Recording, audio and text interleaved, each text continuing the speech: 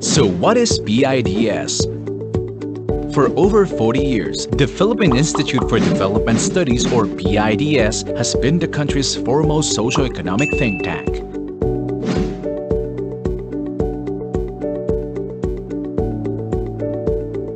It conducts rigorous and objective policy research and analyses that help the government in crafting relevant policies, plans, and programs in support of the country's long-term vision and development goals. PIDS pursues its mandate through three basic programs: research, dissemination, and outreach. Through its research program, PIDS identifies and prioritizes studies, develops proposals, and conducts research on priority areas. The results of these studies are then disseminated through different platforms, publications,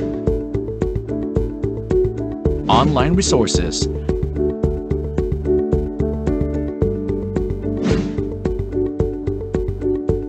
PIDS Corner, seminars, and the Development Policy Research Month, or DPRM, held every September. To shed light on key policy issues, the advice and expertise of the Institute's research fellows are also sought by policymakers, government agencies, private sector, and civil society. Since 1977, PIDS has completed numerous policy studies on a wide range of development topics. This brand of service has then translated to policies and programs that have improved the lives of every Filipino. Philippine Institute for Development Studies, service through policy research.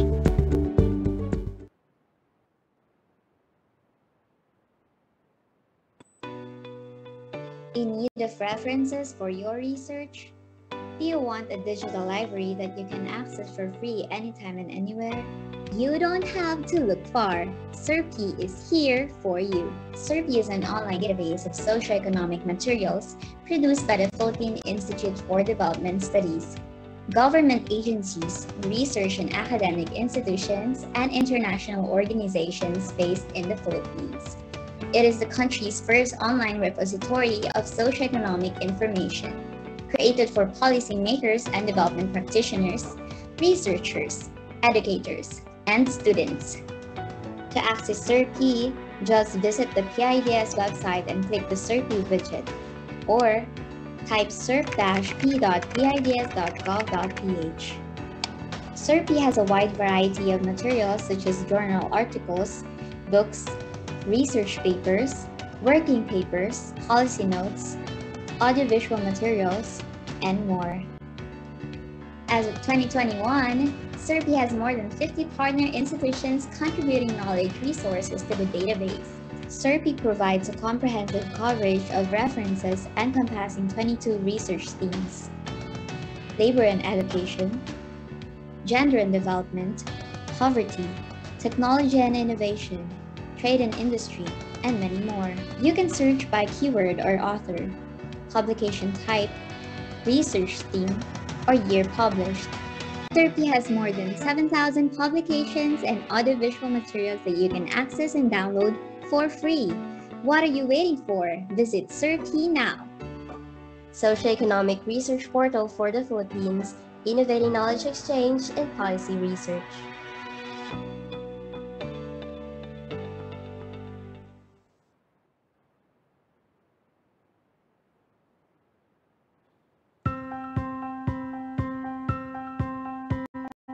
Dapat po munang alamin or matukoy ang pangunahing problema ng bansa upang mapagtuunan ng pansin at mabigyan ng solusyon. We should have specific goals, do research, and make a policy that is fair for everyone. Walang problema sa pulisiya.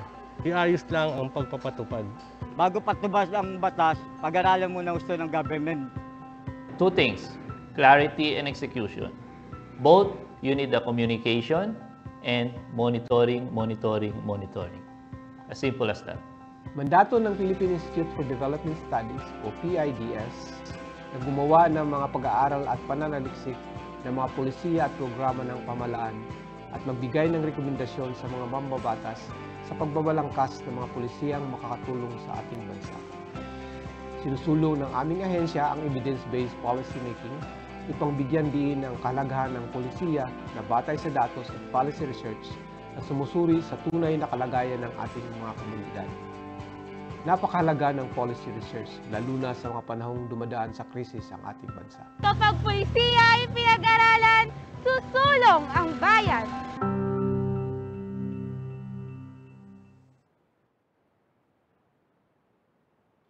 So what is PIDS? For over 40 years, the Philippine Institute for Development Studies, or PIDS, has been the country's foremost socio-economic think tank.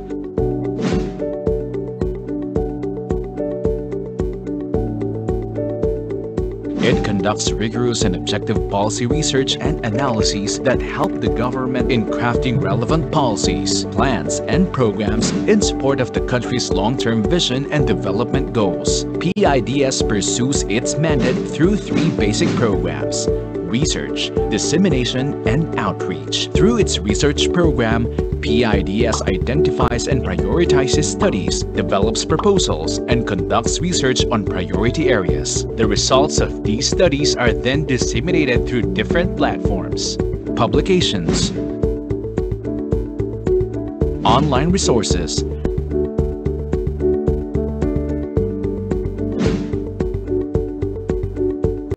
PIDS Corner, seminars,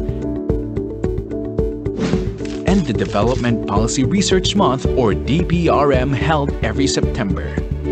To shed light on key policy issues, the advice and expertise of the Institute's research fellows are also sought by policymakers, government agencies, private sector, and civil society. Since 1977, PIDS has completed numerous policy studies on a wide range of development topics. This brand of service has then translated to policies and programs that have improved the lives of every Filipino. Philippine Institute for Development Studies, service through policy research.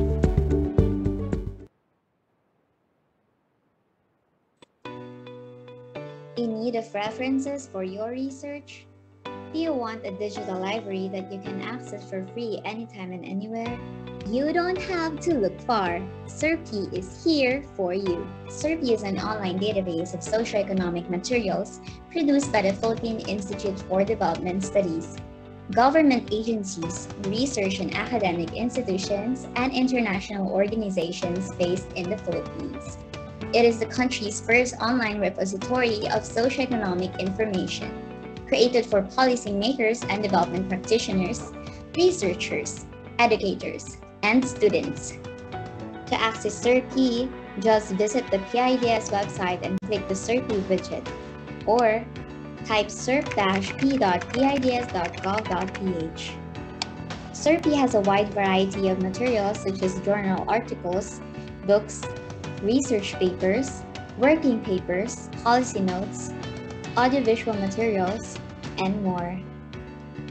As of 2021, SERPI has more than 50 partner institutions contributing knowledge resources to the database. SERPI provides a comprehensive coverage of references encompassing 22 research themes: labor and education, gender and development, poverty, technology and innovation, trade and industry, and many more. You can search by keyword or author, publication type, research theme, or year published. SERPI has more than 7,000 publications and audiovisual materials that you can access and download for free. What are you waiting for? Visit SERPI now. Socioeconomic Research Portal for the Philippines, innovating knowledge exchange and policy research.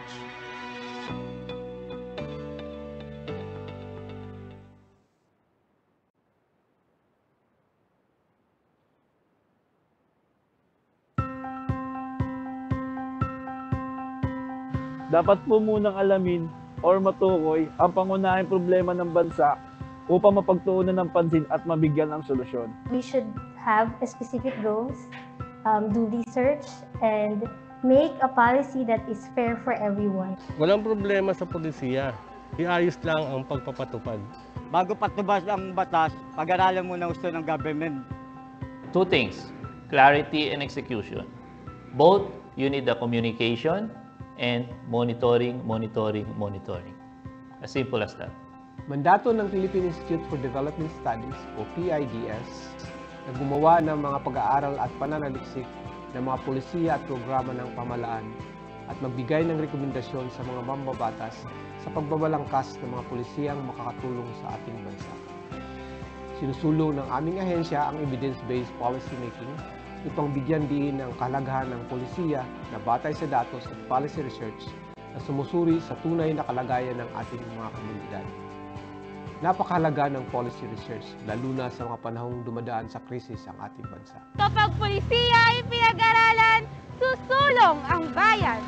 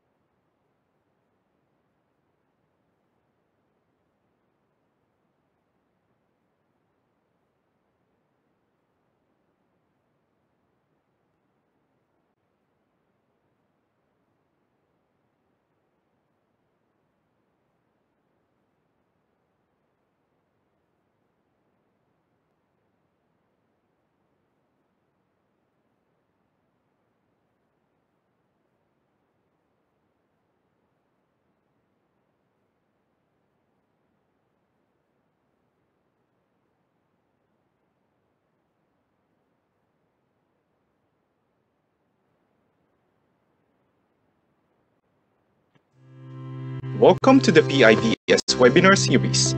Before we start the webinar, we would like to give you a few reminders. For attendees, your microphone is muted upon entry. In case you have a question, the moderator will read it during the open forum. For those attending via Cisco WebEx, use the chat box located at the lower part of the screen. Click the chat icon, type your name and affiliation and your question, and send to all panelists. You may send your questions while the presentation is in progress. The moderator will read them during the open forum. For Facebook viewers, at least 2 questions from the comment section will be read by the moderator during the open forum. We will moderate all questions to ensure that they are relevant to the scope of the presentation. Thank you for joining us, and we look forward to your active participation.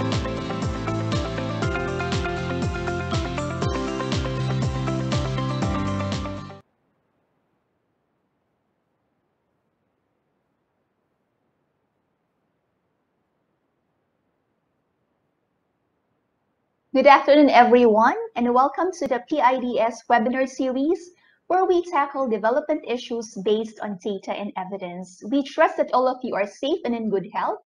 I am Sheila Siar, and I will be your moderator. It has been nearly 2 years since the COVID-19 pandemic hit the Philippines. The pandemic has left a deep scar in our society and economy that analysts predict will take many years to heal. One of the devastating impacts of the pandemic is on the health and well-being of our citizens. But the question is, do we know, or do we have full extent of the COVID-19's health impacts? This afternoon, we will learn about the direct and indirect consequences of the pandemic, how it disrupted the delivery of essential health services in the country, and the most affected groups. To officially open our event, I now give the floor to our president at PIDS, Dr. Aniceto Orbeta Jr.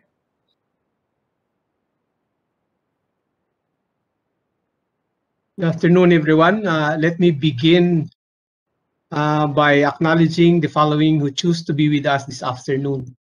From the government, we have Department of Agrarian Reform Undersecretary Virginia Orugo, Philippine Guarantee Corporation Senior Vice President Nelia Uandasan, House of Representatives Congressional Policy and Budget Research Department Director General Romero Miral Jr., Senate Economic Planning Office Director Cerces Nitafan, Bangko Sentral ng Pilipinas Senior Director Maria Teresa Dueñas, National Economic and Development Authority Director Gerly Casimiro Igtiben, and Regional Director Agnes Espinas Tolentino, Office of the Ombudsman Assistant Ombudsman Leilani Bernadette Cabras, Deputy Ombudsman for Mindanao Director Marco Anaclito Buena, Ombudsman Directors Nili Buigin Goles, Maria Olivia Elena Rojas, Maria Hanina Hidalgo, Ombudsman Acting Director Sara Jo Vergara, Ana Belen Ronquillo, and OIC Director Rodura Galicia.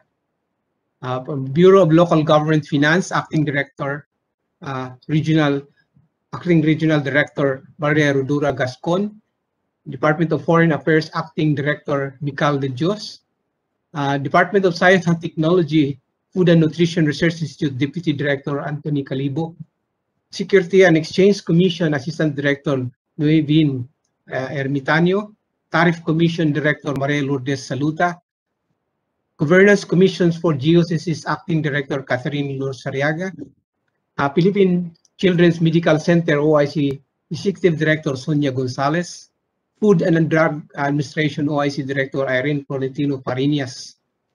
From the local government, we have Malipot Albay Municipal Mayor Ruli Volante.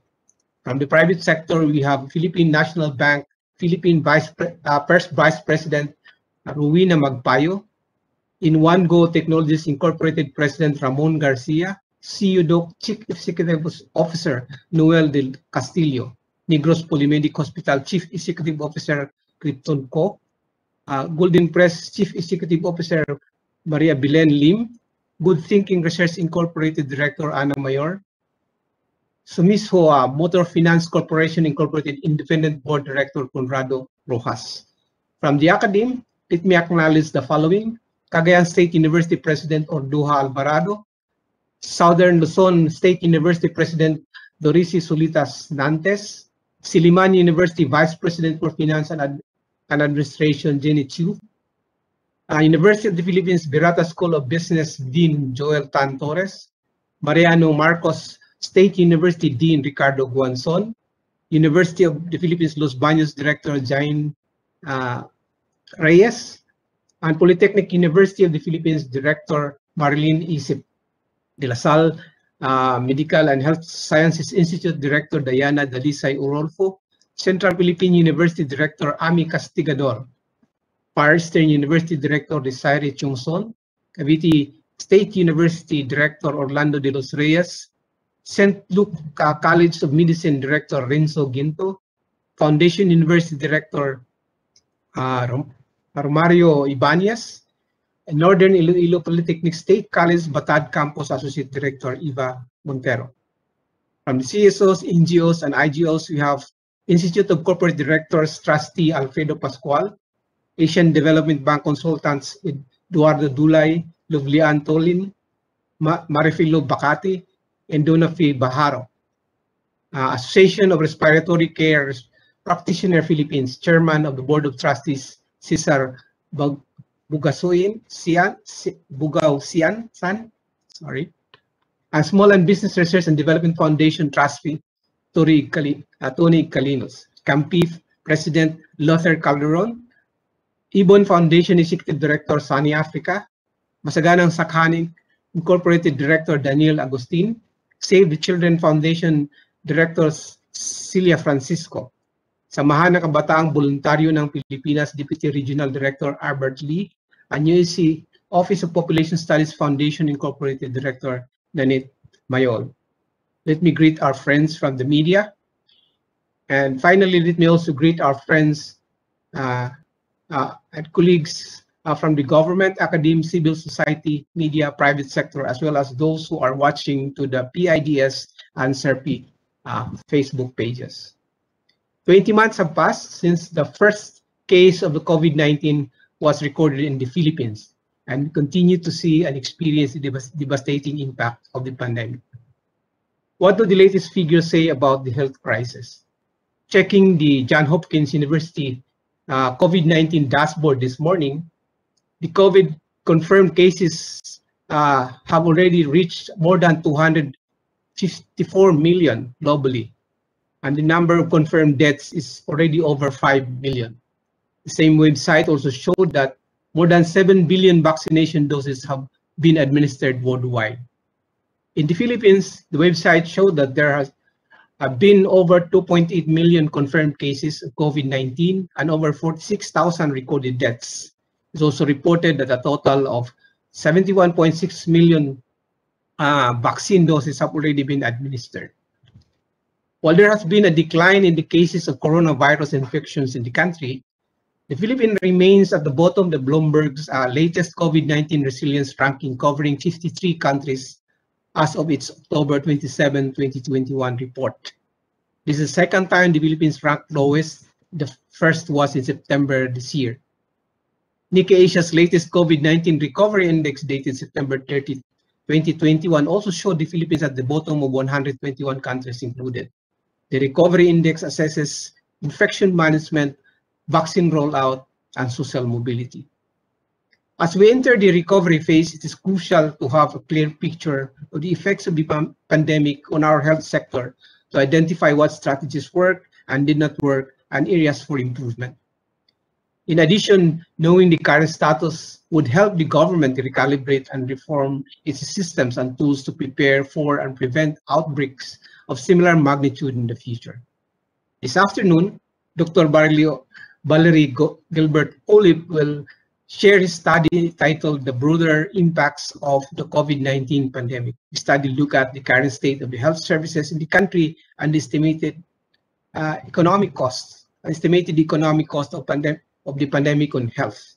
It also examined consultation and admissions data from selected public primary healthcare facilities and hospitals. Finally, it analyzed the productivity losses due to premature deaths and disabilities from COVID-19 and non-COVID cases. We hope that this study will further stimulate debates on developing a more holistic and calibrated public health response to the pandemic.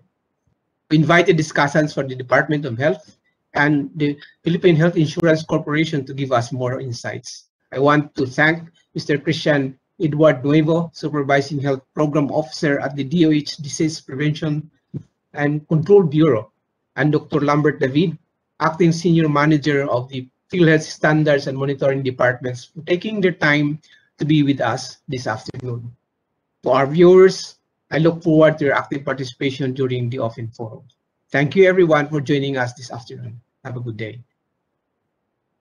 And thank you very much, Dr. Orbeta.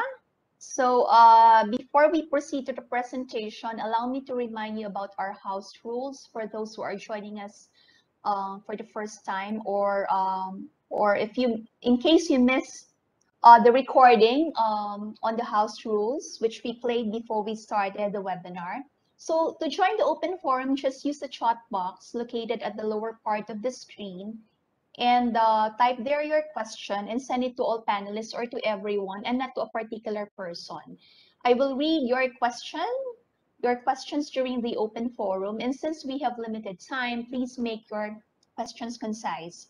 Then for our viewers on Facebook, you are also welcome to participate in our conversation. Just type your question in the comment section and I will read up to 2 questions during the open forum. Okay, so also a gentle reminder on the time allocation for all our speakers, for our presenter up to 30 minutes, and for all the discussants up to 15 minutes each. Okay, So at this point, I now invite all of you to pay attention to our featured study for this webinar.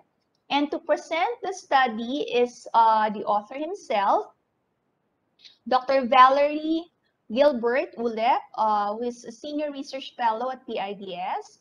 He is currently the Director of the Institute's Research Projects on Health and Nutrition. He is also a senior researcher at the Ateneo School of Government. And prior to joining PIDS, he worked at the World Bank in its DC and Delhi offices. He was a doctoral fellow at the University of Toronto Center for Global Health Research, where he conducted economic studies on tobacco taxes. He also served as a consultant at the World Bank, the Asian Development Bank, the World Health Organization, the Center for Global Development, and USAID. He is a recipient of various awards, including the Nikkei Asia and Emerging Voices for Global Health. Dr. Ulep holds a PhD in Health Economics from Canada and a master's degree in epidemiology. Dr. Val Ulep, the floor is now yours. So thank you, Sheila. So can you hear me? Yes. Okay. So hi there. Firstly, I would like to thank I would like to thank my colleagues at PIDS for mounting this event.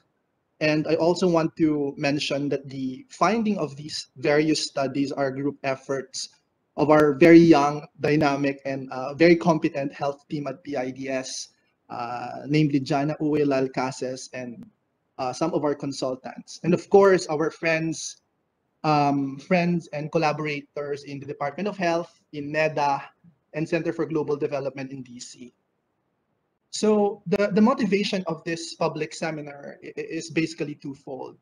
So first, we want to basically unfold a looming public health crisis. The impact of the pandemic on both COVID and non-COVID patient is very extreme. But in terms of the indirect effects or impact on non-COVID patient, it's barely discussed, right? So it's critical that someone needs to actually examine and tell the other side of the story. And the second motivation is we want to start conversations, right, within the government and within the public sphere about the broader health impact of the pandemic, both direct and indirect, to achieve a well-informed, calibrated public health response. I think one of the narratives that we've heard throughout the pandemic is the oversimplification of the issue. But COVID in itself is a very complex problem that requires complex solution. And whether we like it or not, this will entail a lot of challenging trade-offs, right? And to say that, we only need 4 to 5 simple things to overcome this pandemic could be very harmful and misleading, if you ask me. So, but whatever policy choices the country will have a very tremendous repercussion. So we are left with no choice but to assess the different trade-off of different policy approaches. So hence it's important for us to understand the total harm on health caused by the pandemic. So the title of my presentation is the multifaceted health impacts of COVID-19 pandemic. So next slide, please. So in the Philippines, measuring total harm caused by the pandemic when we're doing this study is very challenging. In terms of the direct impact, it might not be perfect, but the government has built an entire health information system that regularly monitors COVID cases, hospitalization cases, or death on a daily basis. I've been working with the health sector for a few years, understanding the data system for a long time. And in fairness, and I must say this, that building a health information system during the pandemic for a short period, given the country's fragmented healthcare system and limited capacity, right, at the local level, is already a great feat, right? But for a long time, even before the pandemic, real-time disease surveillance has been a major challenge. A lot of you are working in the health sector, and you know this. This is not a problem of the current administration alone, but this has persisted for a long time. it cut across governments and different administrations, right? We don't know what's happening in many hospitals and rural health units. The death and cases related to COVID that we see every day barely reflects the total harm caused by the pandemic. Without any health information that allows us to measure what happened to, cardiovascular diseases, what happened to pregnant women in a far-flung area, and other indirect health effects, they are usually gone unmeasured, right? We don't know what happened to them during the height of the pandemic. And as they say, if a particular event is unmeasured, they will never be unmanaged. They will never be managed. So for us, it is important to think, therefore, measuring the indirect effects of health of the pandemic. Next slide. So I just want to mention that most of the findings of this study were lifted from various studies by the health team at PIDS. We examined the deterioration of PhilHealth claims for high burden conditions during the pandemic. They are published at PIDS website in Lancet Regional Health and Center for Global Development. So if you want to read more about the methods and a more detailed analysis, you can check it. They are all open access. So I would not go through all the details of the methodology in this presentation, but just the gist of this finding of these studies. Next slide. I just want to show you this, I think, a very important framework that basically guided our analysis or the narrative of this paper. So this just basically shows you the framework that we use to examine the indirect health effects, right, of the pandemic, and how the general health system is typically or usually disrupted because of the pandemic and the associated policy response to it. So in general, the pandemic and the policy approaches to mitigate the spread of the virus basically disrupted the supply ecosystem of the health system. Supply side meaning the funding mechanisms, the supply chain, the health workforce that are restricted and reallocated to COVID response. So these disruptions will impact the delivery of traditional public health programs like maternal and child health services, non-communicable diseases, immunization, etc. And the poor uptake of these services have a very have a short, medium, and long-term impact that are very costly. For example, the short-term impact would be, unattended emergencies, right? In many other countries, in African countries, they've seen increase in infant mortality rates, but we don't know yet if we are seeing that pattern, right? In the medium term, we see poor adherence to medicine, like rise of drug-resistant infection, right? And other disease outbreaks. For example, in the UK, they've seen increase in cases for RSV or respiratory syncytial virus because in children, right? And of course, the long-term impact, right? The chronic malnutrition. There's expected increase in stunting rates in the medium to long term. And more interestingly, these implications has huge equity angle, right? In other countries, this impact have severely impacted the most vulnerable population. We've seen higher rates among the poor or among women, among children. So we expect that will also be the case in the Philippines. So next slide. So why it matters to think about the indirect effects, right? Why the COVID deaths and death hospitalizations are not enough to measure the impact, right? It matters because most of us working in the health sector, we know that the coverage rates of key basic health indicators before the pandemic is pretty low, right? And to me, further decline of these key health indicator will be very catastrophic to population health and well-being. So the left side just shows you the UHC index in the Philippines relative to other countries. This happened before the pandemic, 2017, right? And UHC is basically an index measuring the coverage of basic maternal and child health services, NCDs, and infectious diseases, right? And we know that even before the pandemic, the Philippines is lagging behind in these coverage indicators, even lower than relatively poorer countries like Vietnam, right? So further decline of these of these coverage rates will be very catastrophic. So I just gave you some examples here. Only 50% of children have received prenatal care. Visited health provider because of pneumonia is 55%. We all know that our child vaccination rate is also low. There's also issues in TB treatment coverage and ART for HIV. So these indicators are relatively low compared to other aspirational peers or regional peers. Next slide. So with that, the objective of the study, there are two objectives of the study. So number one is to demonstrate the disruption of essential healthcare services in the Philippines. And the second is to estimate the economic costs of both direct and indirect health impacts of the pandemic. Next slide.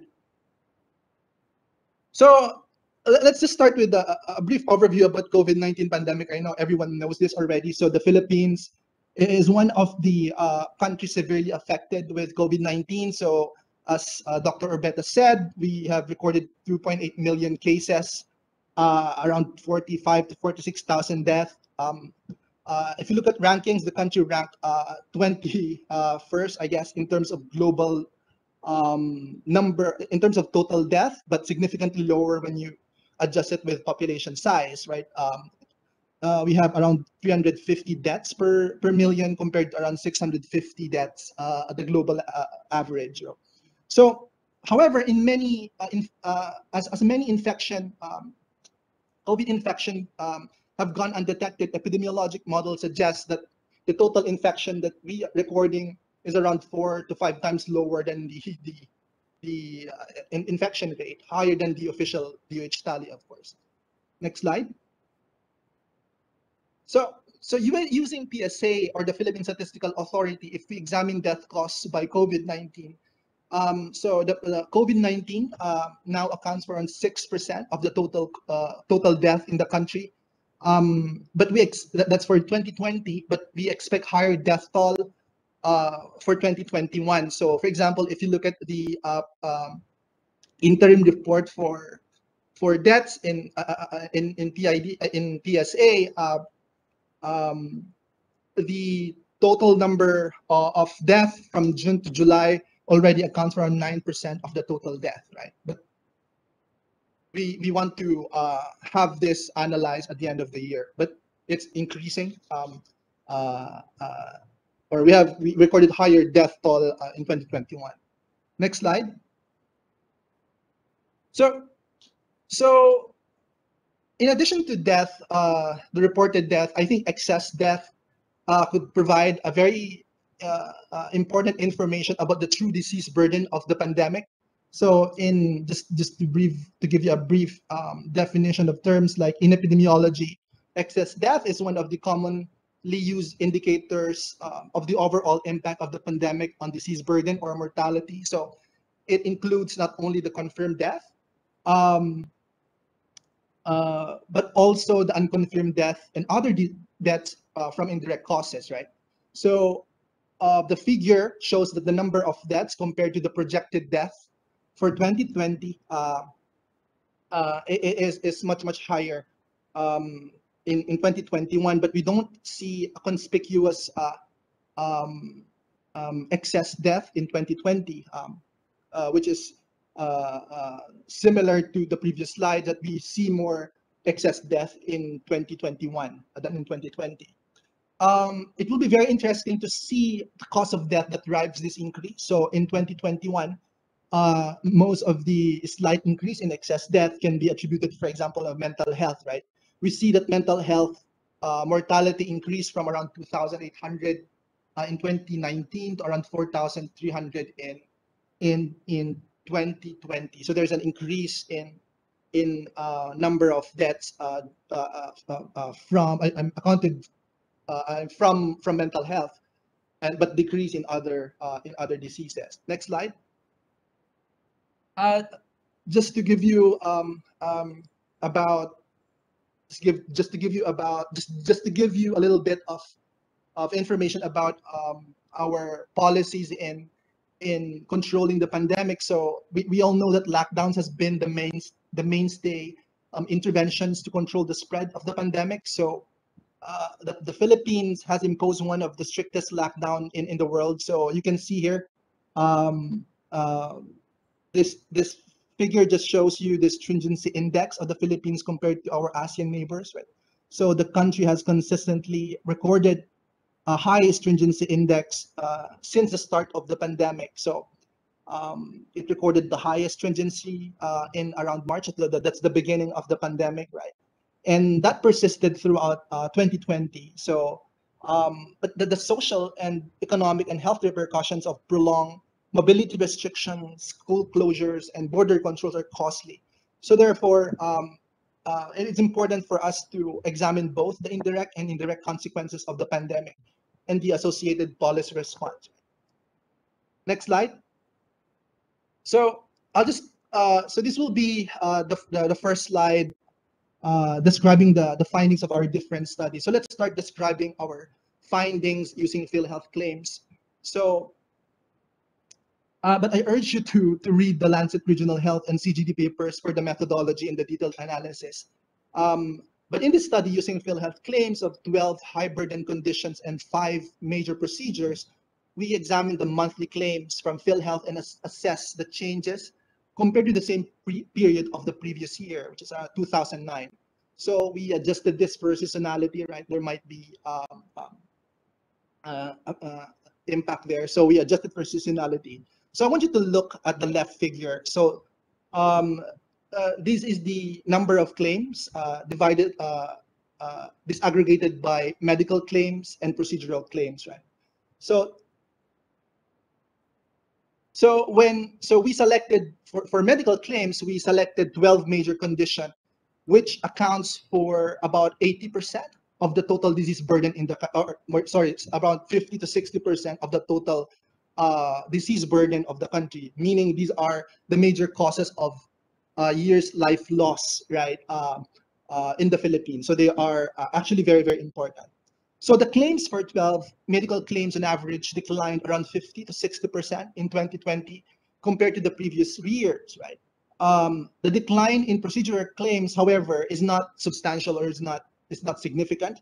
But when you go deeper, you see very interesting patterns later. I'll describe it later. So now I want you to look at the right. So if we examine the claims by disease, a lot of interesting pattern happen. So there's a huge heterogeneity or variation across diseases, right? So we can think of several conclusions here. So first, infectious diseases and respiratory conditions decline, right? So like acute gastroenteritis, pneumonia, COPD suffered the largest decline, around 60 to 80%. So, and again, I want to emphasize that age or acute gastroenteritis is very common in children. So a lot of children might have not have gone to facility for checkups related to acute gastroenteritis. Second is, while conditions or diseases that needs urgent care like cancer, chemotherapy, CKD, suffered a slower decline, around 20%. That is expected because it's actually more urgent. Third is that the conditions that need maintenance, like as diabetes,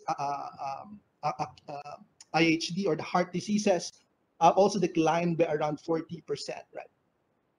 So nonetheless, I think that the gist of this is that all medical claims suffered large decline, and we don't see any recovery until the end of the year, unlike in many countries like in the US where they see recovery in the third and fourth quarter. But for us, we've sustained that low or very low levels of insurance claim relative to pre-pandemic period. However, I want to emphasize that the procedures are highly variable. The procedural claims are highly variable. So there is a rebound in cataract in December. So you see a large spike because it's an elective surgery. So in December, the claims for cataract increase. C-sections and vaginal delivery also decline throughout the entire period. Note, however, that these are hospital claims. So we did not examine clinics. So there might be issues going on vaginal delivery and cesarean sections, right? Next slide. The pandemic has changed the dynamics in hospital admissions, right? So we feel that a lot of hospitals are trying to be more efficient, unconsciously or consciously. So if you examine the medical claims, there's a huge decline across level and types of hospitals. You see, like all levels, you see decline, right?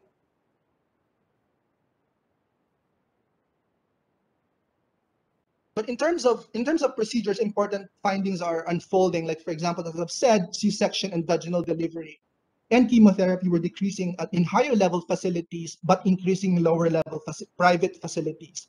So our hypothesis is that hospitals are unconsciously or consciously becoming more efficient. So higher level facilities are mostly COVID referral hospitals, so they go to lower level facility.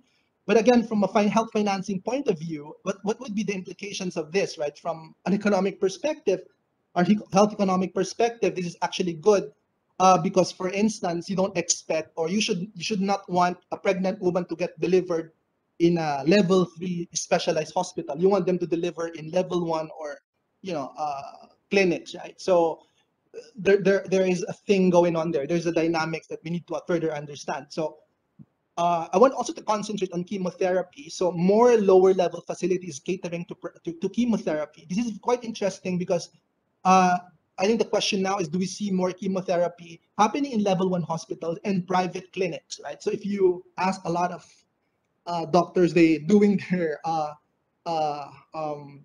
chemotherapy in their clinics, right? So again, what will happen to the cost and quality, right, if we are shifting to this practice during the pandemic?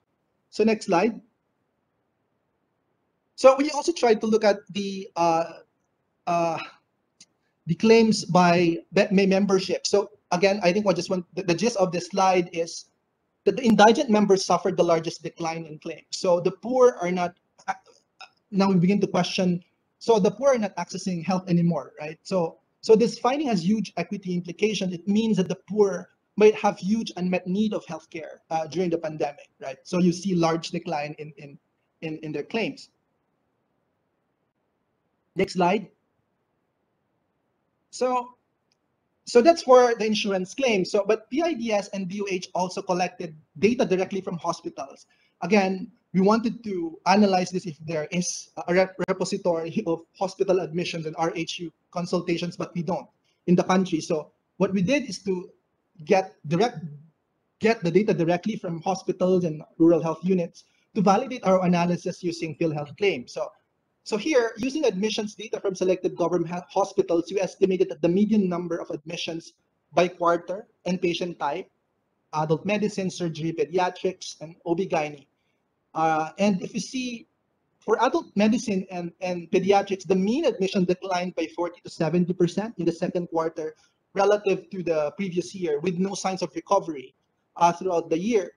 The decline in inpatient care among children is in pediatric is alarming, right? So again, there's no signs of recovery for pediatric patients, but for surgery you see a recovery in the third and fourth quarter.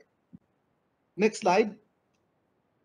For PIDS and DOH also collected data from rural health units, so the number of consultations in RHU significantly declined, particularly among vulnerable populations, right? So please note that rural health units are critical because they are the gateway of individuals and communities to the public health system. That's their umbilical cord, right?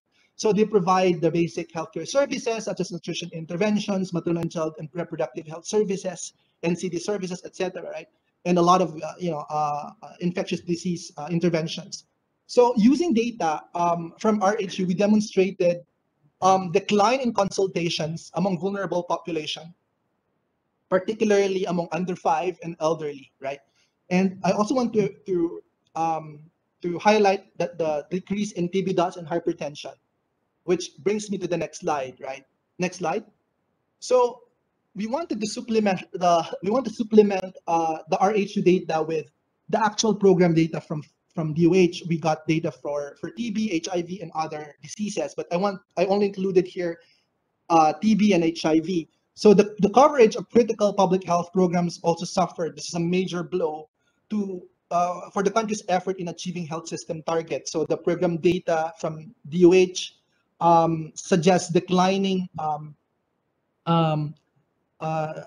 number of HIV testing, diagnosis, and treatment, which is also true for TB dots. Right? I won't go through it, but you will see here the decline in these indicators. Right. So again, these are HIV and TB are like the basic and most critical public health indicators. And if you see large declines in this, at least to me, it's alarming, right? Okay, so next slide. So what is causing the decline in healthcare services then?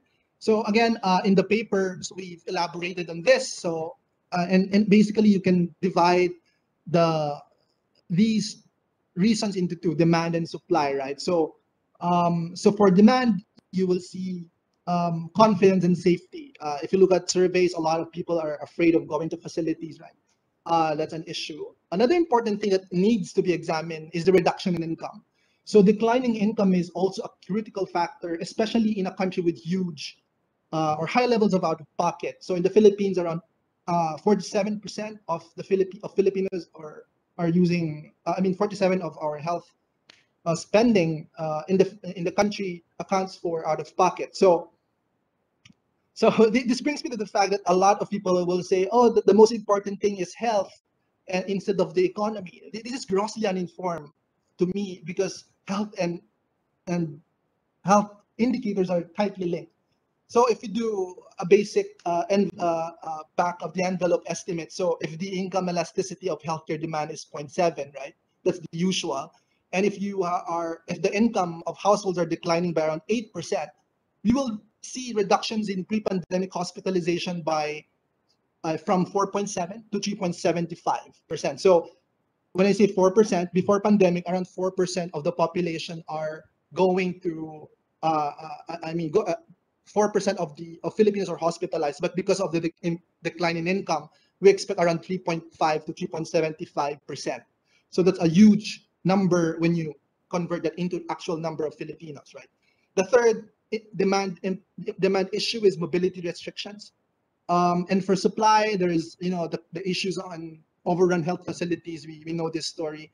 Second is reallocation of resources if you do KIIs with DOH. So, for example, the reduction, for example, in TB dots services could be attributed to the dwindling TB supplies because of reallocation of human resources and diagnostic equipment, right, for COVID response, like the expert machines that's usually used for TB were repurposed for COVID testing. So, of course, you don't have something anymore for TB, right? So, these are some of the possible explanation why we see declining healthcare services in the Philippines. Next slide. I think I'm running out of time. So, so we tried to estimate the economic cost of both the indirect and indirect impact of the pandemic. We worked together with NEDA on this. But before we show the results, I want to basically, describe the framework that I use in estimating the impact. So remember, in many empirical studies, healthcare services directly affects health, right? So if you are building hospitals, that will affect health, right? If you're building RHU, that will be, that will impact health. But income as well, there is a link, an important link of income and health outcomes. So decrease in GDP will severely affect health and healthcare demand, right? So as I've said, when we say, oh, GDP declining is fine as long as we have saved many people, it's quite dangerous. And remember the Preston curve, there is a linear relationship of GDP per capita and life expectancy. And education as well, there is a direct link.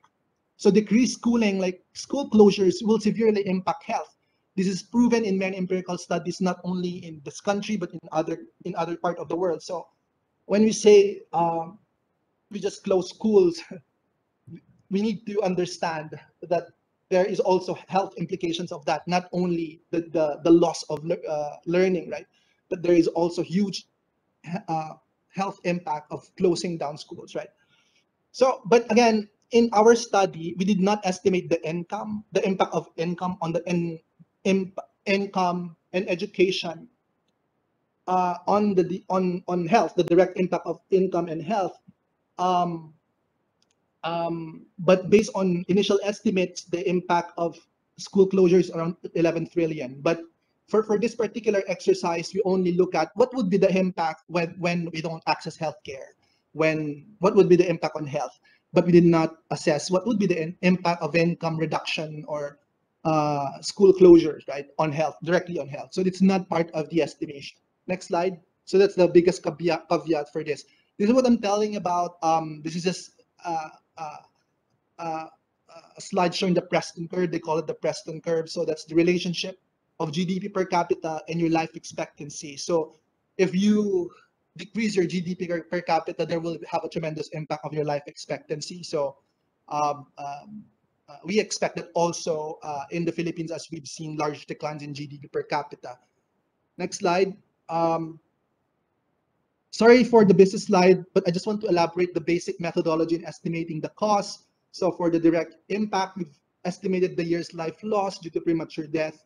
Because of COVID, we also estimated the life years lost because of disability, right? So these are our standard formulas, right, in using global burden studies, right?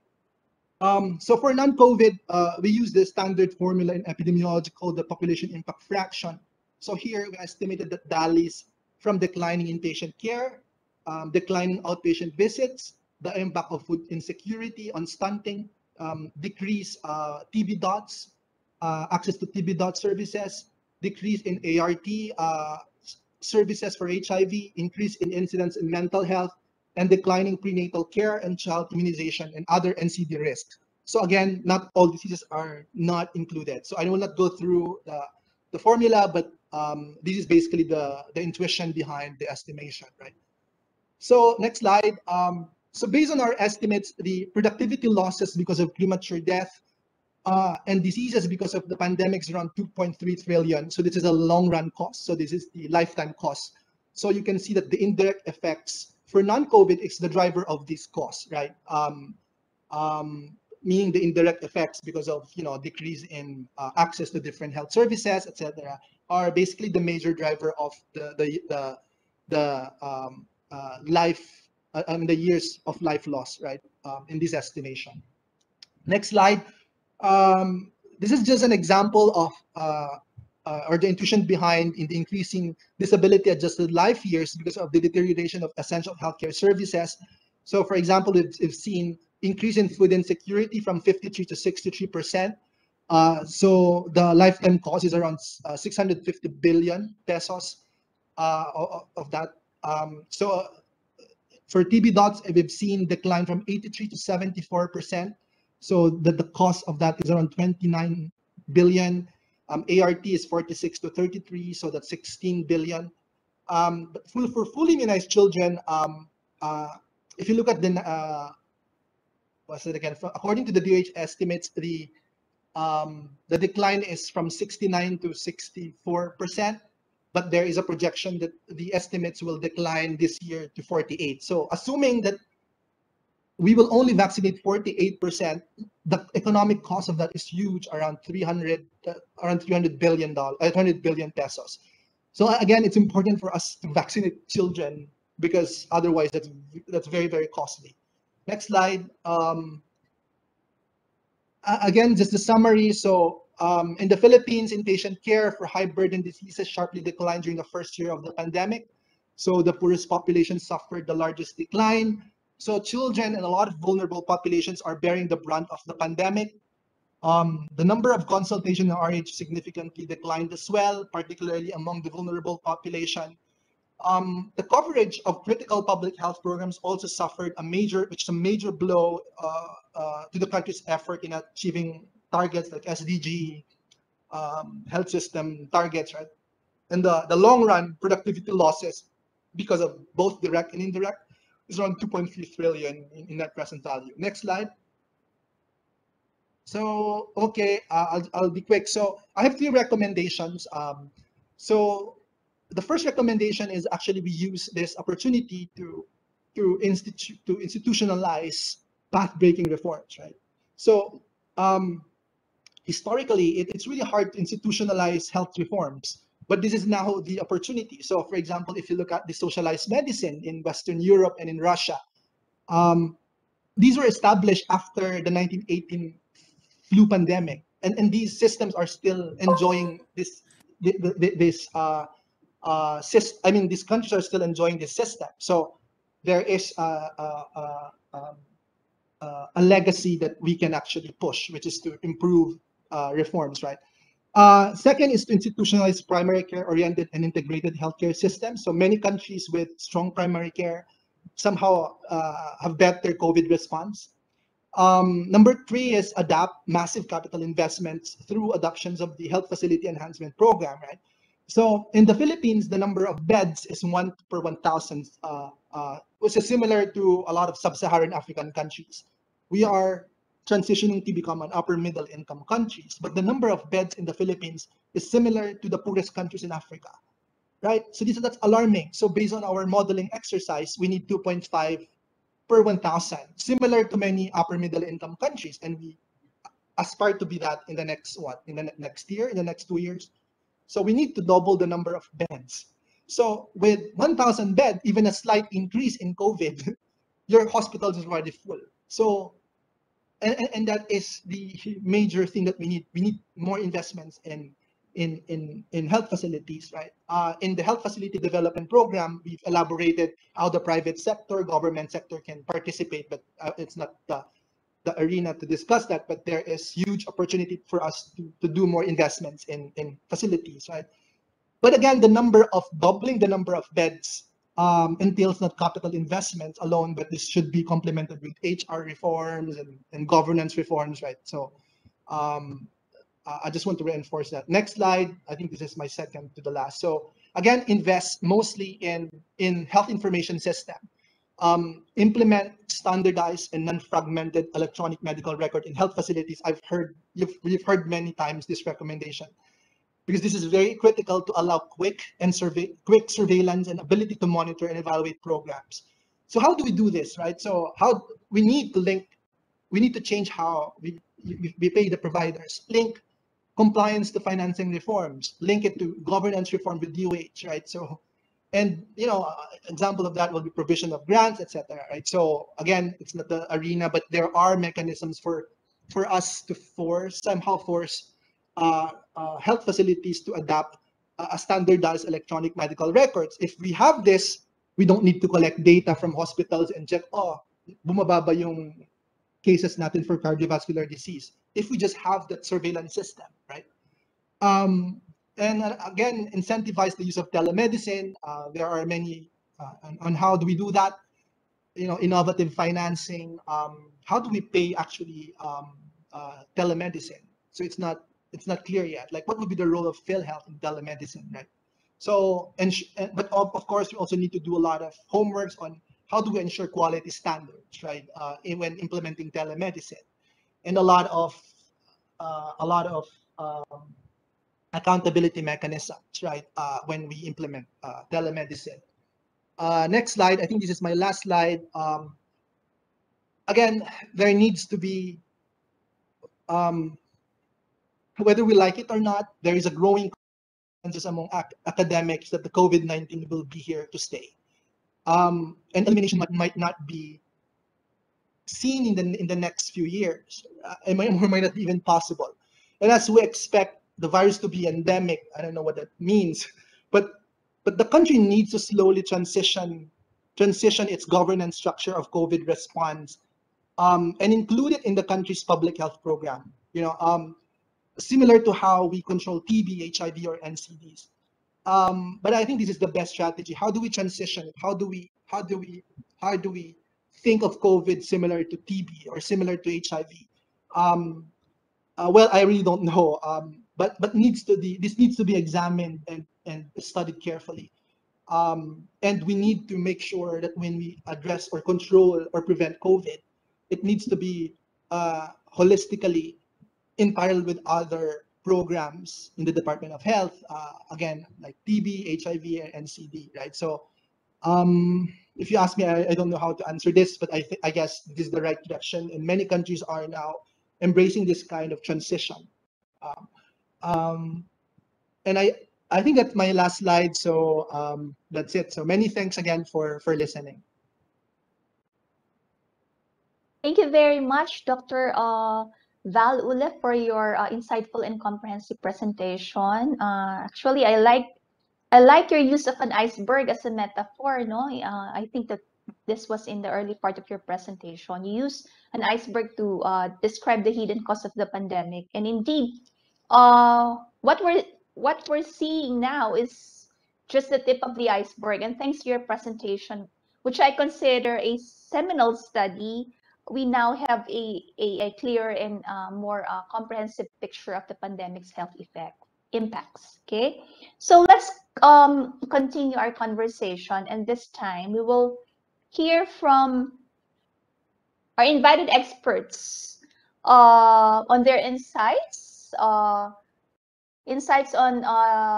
the study's findings and recommendations. Our conversation will not be complete without the Department of Health, and we are honored to have with us Mr. Christian Nuevo, Supervising Health Program Officer at the Disease Prevention and Control Bureau of DOH. His work centers on the implementation of the Universal Healthcare Act, particularly as it relates to strengthening of primary care and its delivery, reforms and transition in health financing, and integration of governance and support mechanisms such as information systems and procurement and supply chain.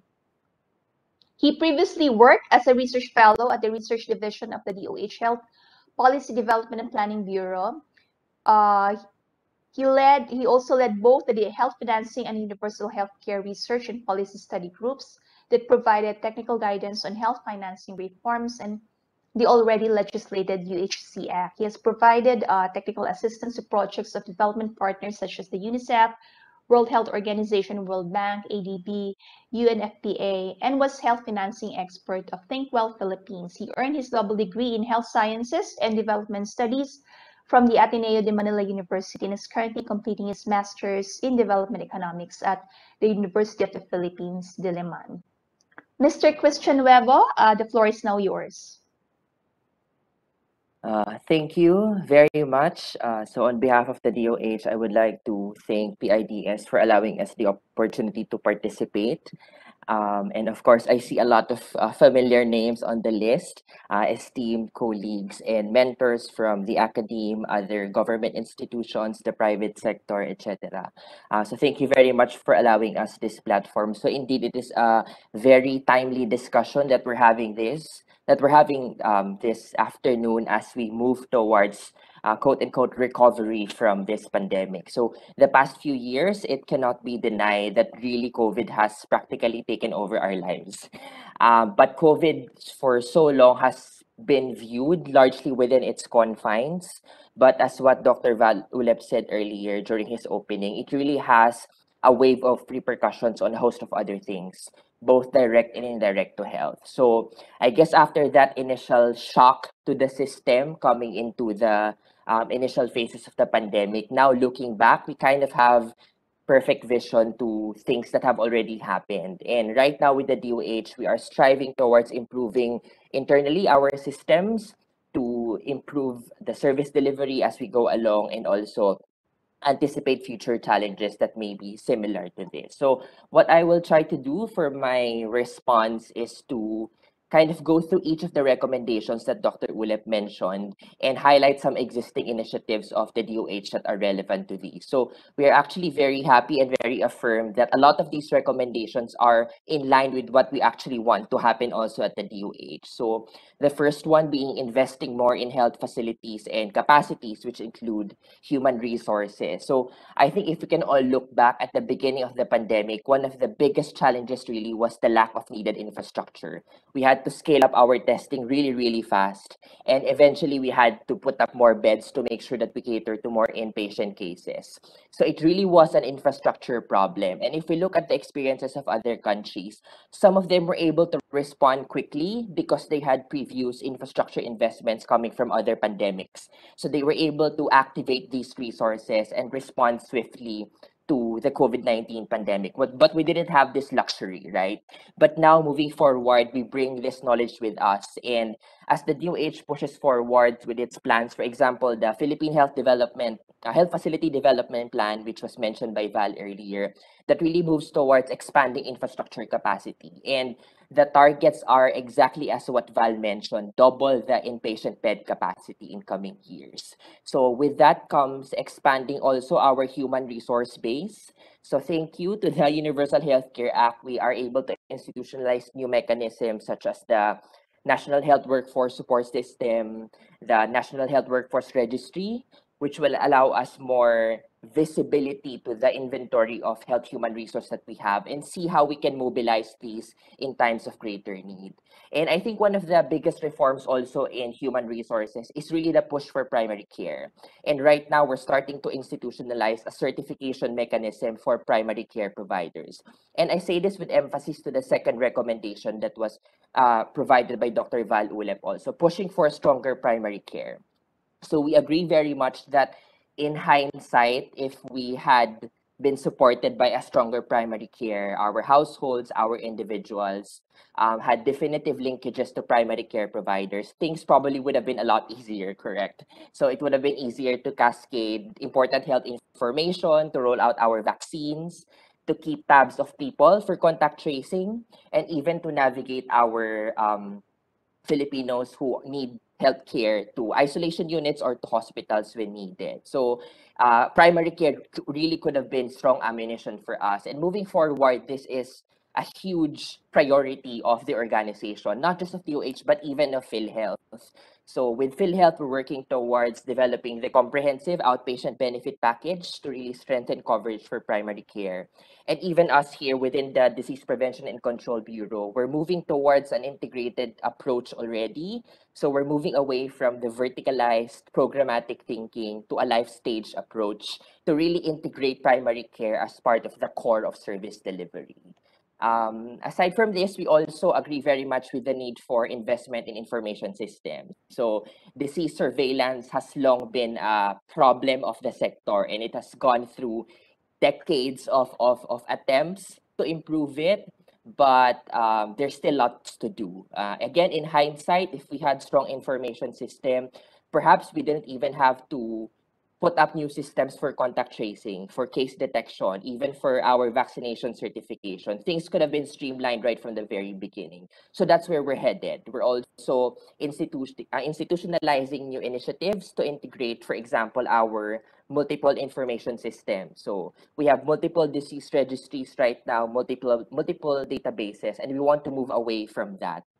In fact, the very bold vision right now in terms of information system is to move towards line listing and passive data collection, meaning getting information straight from facilities. So the idea here is to lessen the burden of our providers to work with singular platform for information system and not have separate registries to manage and actually get information from the field real time. But of course, there's lots of adjustments that will need to happen here, both in terms of software and hardware investments. But it definitely is also one of the bigger priorities of the DOH to really strengthen our capacity. And on the last note, the last recommendation, definitely there is already thinking of how we can transition COVID-19 to regular programming. So definitely it's here to stay in the foreseeable future, although fingers crossed, the hopefully elimination can still happen, but it's here to stay in the foreseeable future. So we need to be able to integrate COVID-19 to normal programming. So in service delivery, we've mentioned already stronger primary care, but actually even for treatment and management, how do we fit all of these in a life stage approach, right? What will be the effective treatment guideline for pediatric cases and for adult cases, and really see treatment and management of the disease as age cohorts so that we are able to keep track with how they progress later on in years. And of course, support systems also will be part of the transition. So aside from information systems, we also are institutionalizing reforms in procurement and logistics management We're shifting towards automated logistics management, pooled procurement even to help LGUs acquire the resources that they need. If we look back, a lot of the issues on the ground, for example, on testing, was the difficulty in getting the supplies and reagents needed for testing. So a pooled procurement facility can probably help address that and allow the sector better affordability. And lastly, our favorite, minimum public health standards. The vision really is to integrate it as part of healthy setting initiatives, right? So to really be consistent in making sure that our schools are safe, our other public luxury places are safe, and maybe institutionalize some form of accreditation to really show the public which areas are safe for us to go. And I think I would just like to extend it further outside recommendations for health. Maybe we can also look into non-health interventions. And I emphasize this because the presentation of Dr. Ulep highlighted that the experience with the pandemic really showed how health affects other sectors and how other sectors also affect health. So for example, he shared some data about socioeconomic factors affecting access to health. Our poorer households have the greatest decrease in claims for inpatient care. And also our mobility restrictions, how it translated to transportation restrictions, which eventually led to foregone care. So there really is a need to institutionalize stronger social protection and safety nets so that people don't fear not going to work and taking care of themselves first in facing extraordinary circumstances like this. So moving forward, there really are lots of things to do. These are more specific nuances, but the bigger mindset really for the DOH right now is perhaps how do we strategize and develop a pandemic emergency mode for all programs, for all functions, and for all operations so that when something extraordinary kicks in again, our programs are ready, our support systems are ready, and we just have to kind of flip the switch and still be able to cope as fast as possible. And from a more cross-sector perspective, and this is perhaps a call to action, not just for the DOH, but also for other agencies, particularly the PIDS, for continuing collaboration on long-term projection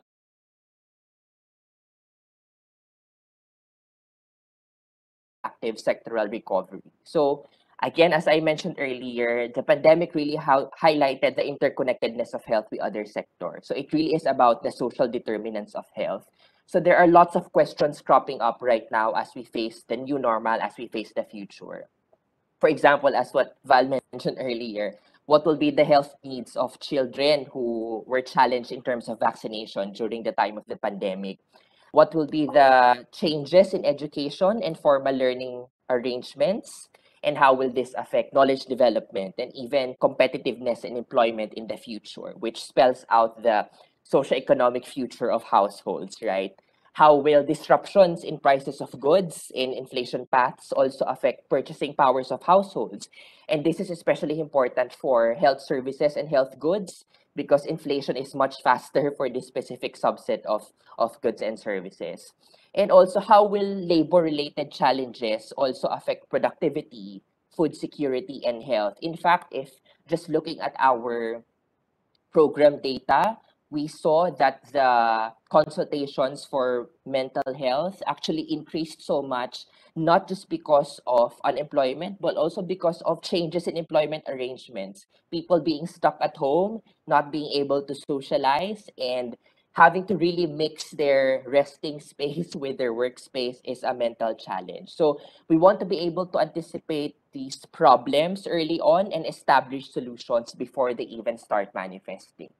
So it really is a championing of intersectoral work as we continue to move forward in addressing the challenges of COVID-19 now and even its residual effects in the future. So again, the DOH is very much privileged for this opportunity, and we hope for continuing discussions as we continue to improve the lives and health of our people. Thank you very much. And thank you very much, Christian. We are also very honored to have DOH with us today. And we are very pleased to hear about your initiatives, the initiatives of the DOH to strengthen the health system in terms of beefing up our health infrastructure, increasing our human resources, improving our primary health care. What else? Making COVID-19 control a regular program of the DOH, improving procurement, and other initiatives. We can unpack and know about the details later on during our open forum. I'm sure there will be questions for you. Okay, thank you very much, Christian. So at this point, let us hear from our next discussant, who is from PhilHealth. Our next discussant is Dr. Lambert David, who is currently the Senior Manager of the Standards and Monitoring Department, which is under the Health Finance Policy sector, headed by PhilHealth Senior Vice President, Dr. Clementine Bautista. Dr. David graduated from the Manila Central University College of Medicine. He finished pediatric residency training at the National Children's Hospital, worked at San Lazaro Hospital as Medical Officer 3, and has been employed with PhilHealth for 17 years. Dr. David, the floor is now yours. Thank you. Thank you very much.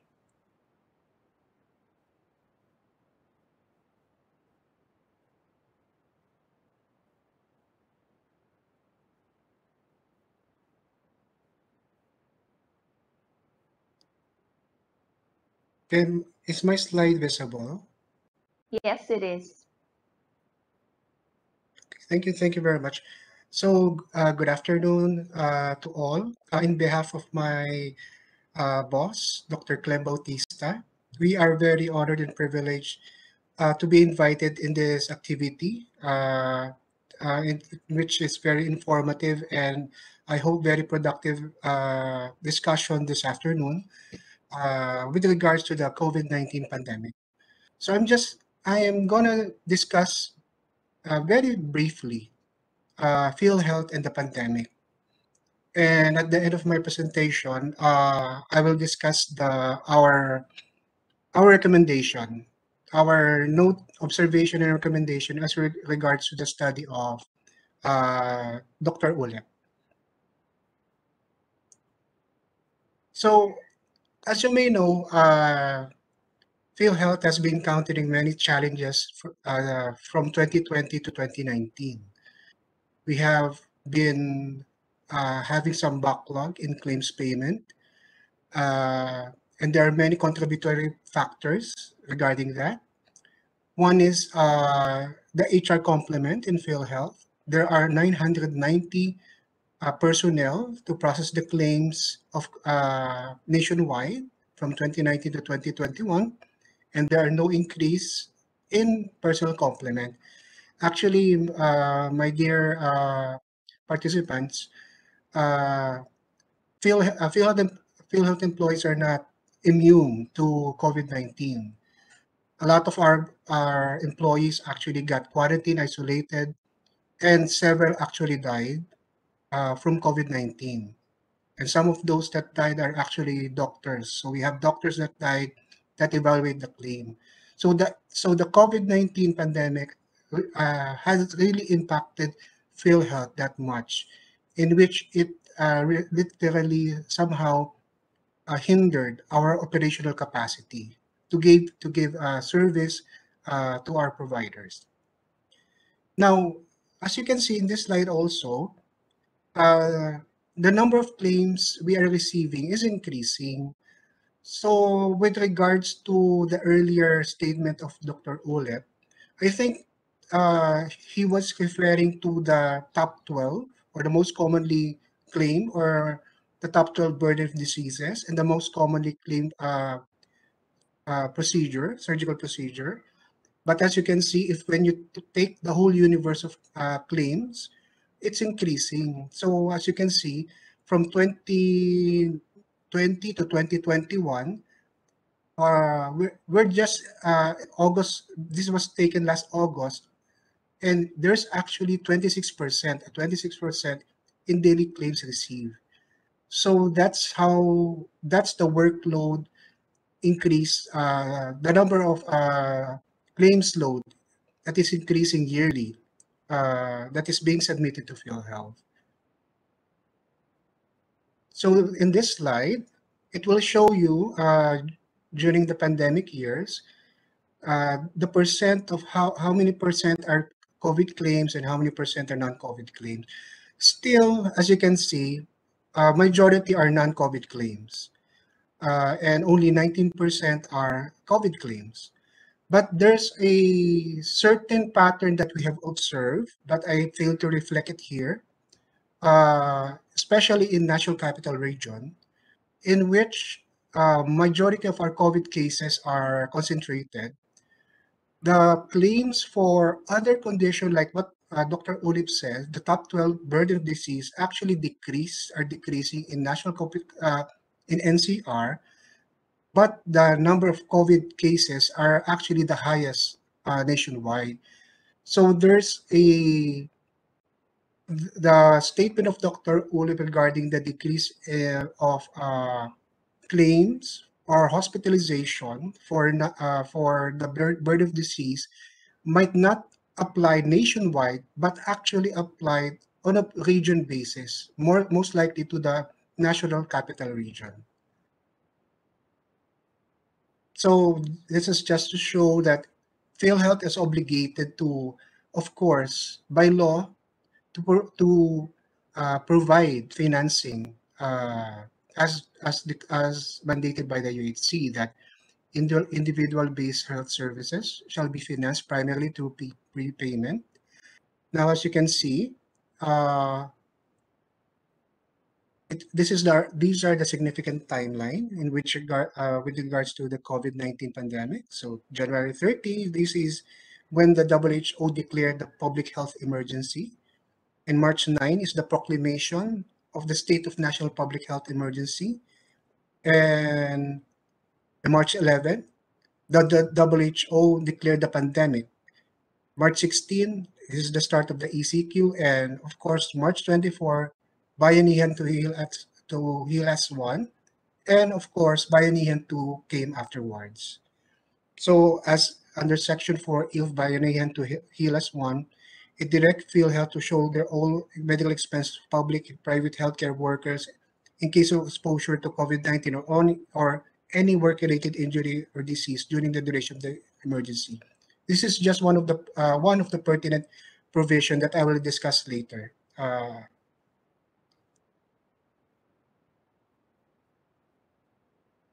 So these are the drivers that increase the cost. Extended length of stay. With COVID-19, it started with 14 days confinement. The medicines are expensive.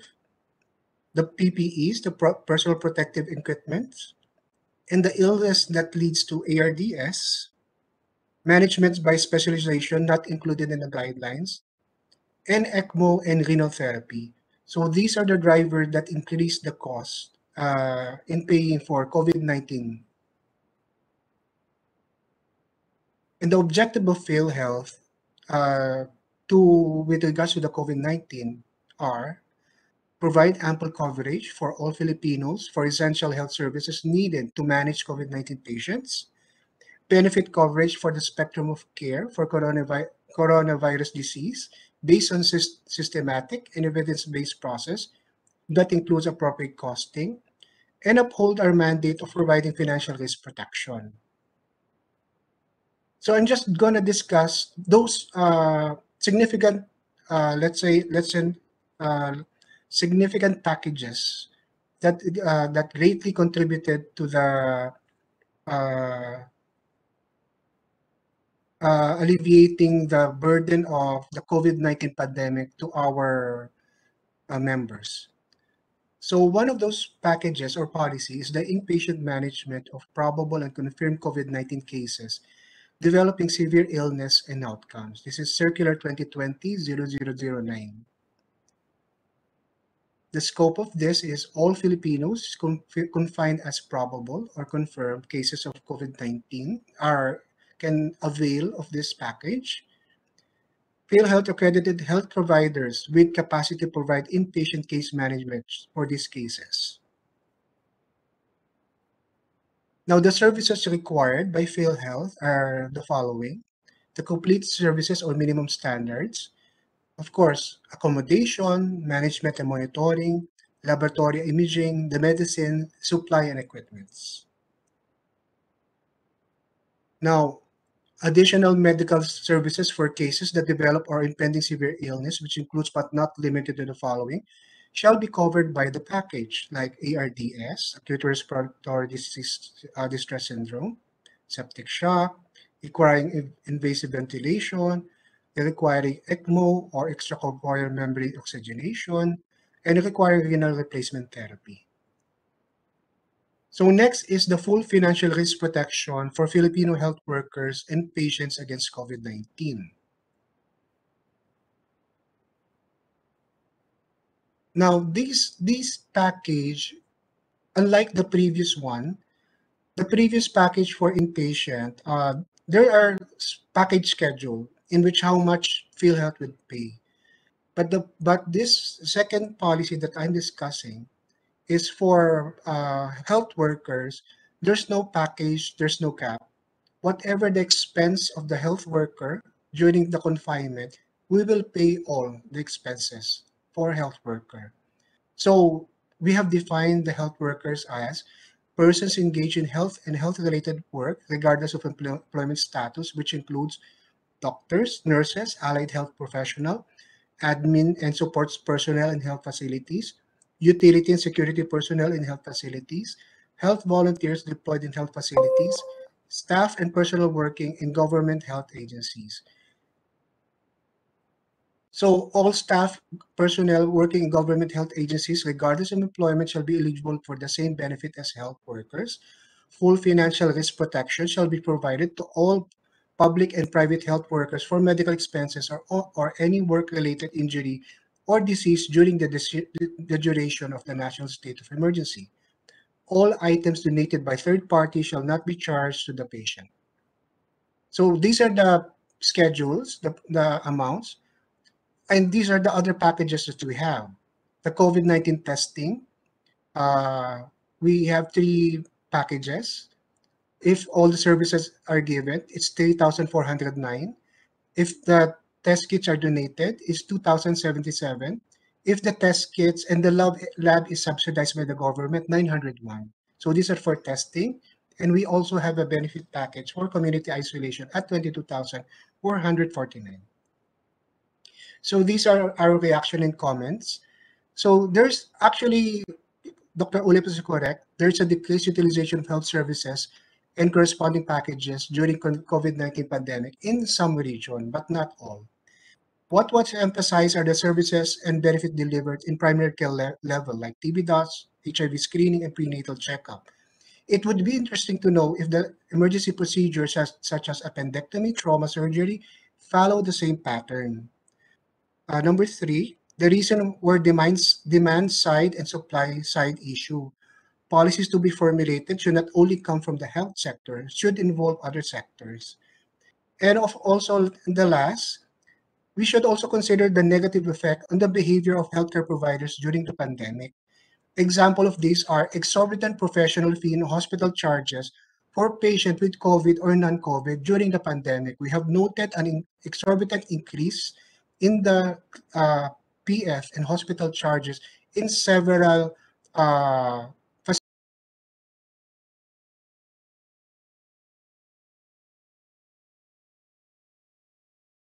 media and being declared also by some local chief executive, which we are now investigating.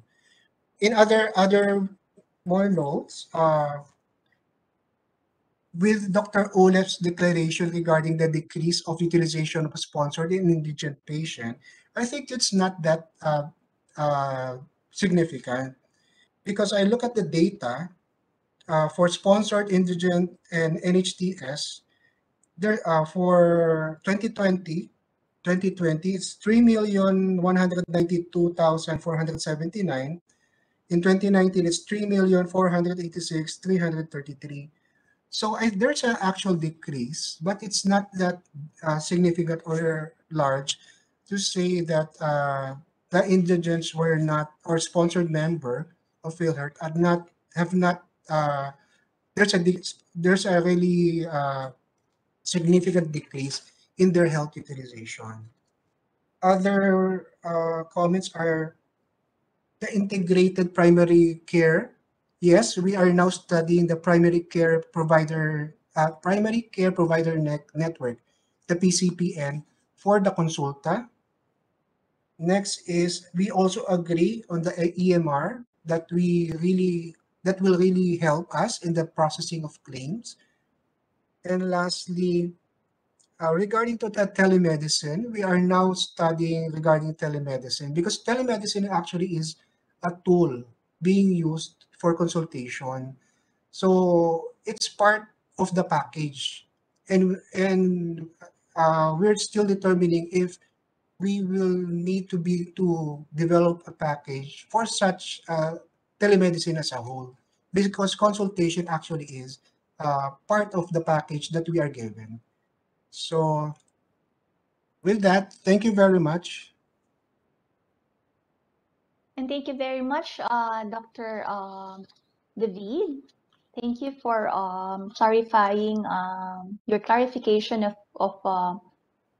some of the data presented, such as on the claims, and as well as telling us about the initiatives of PhilHealth.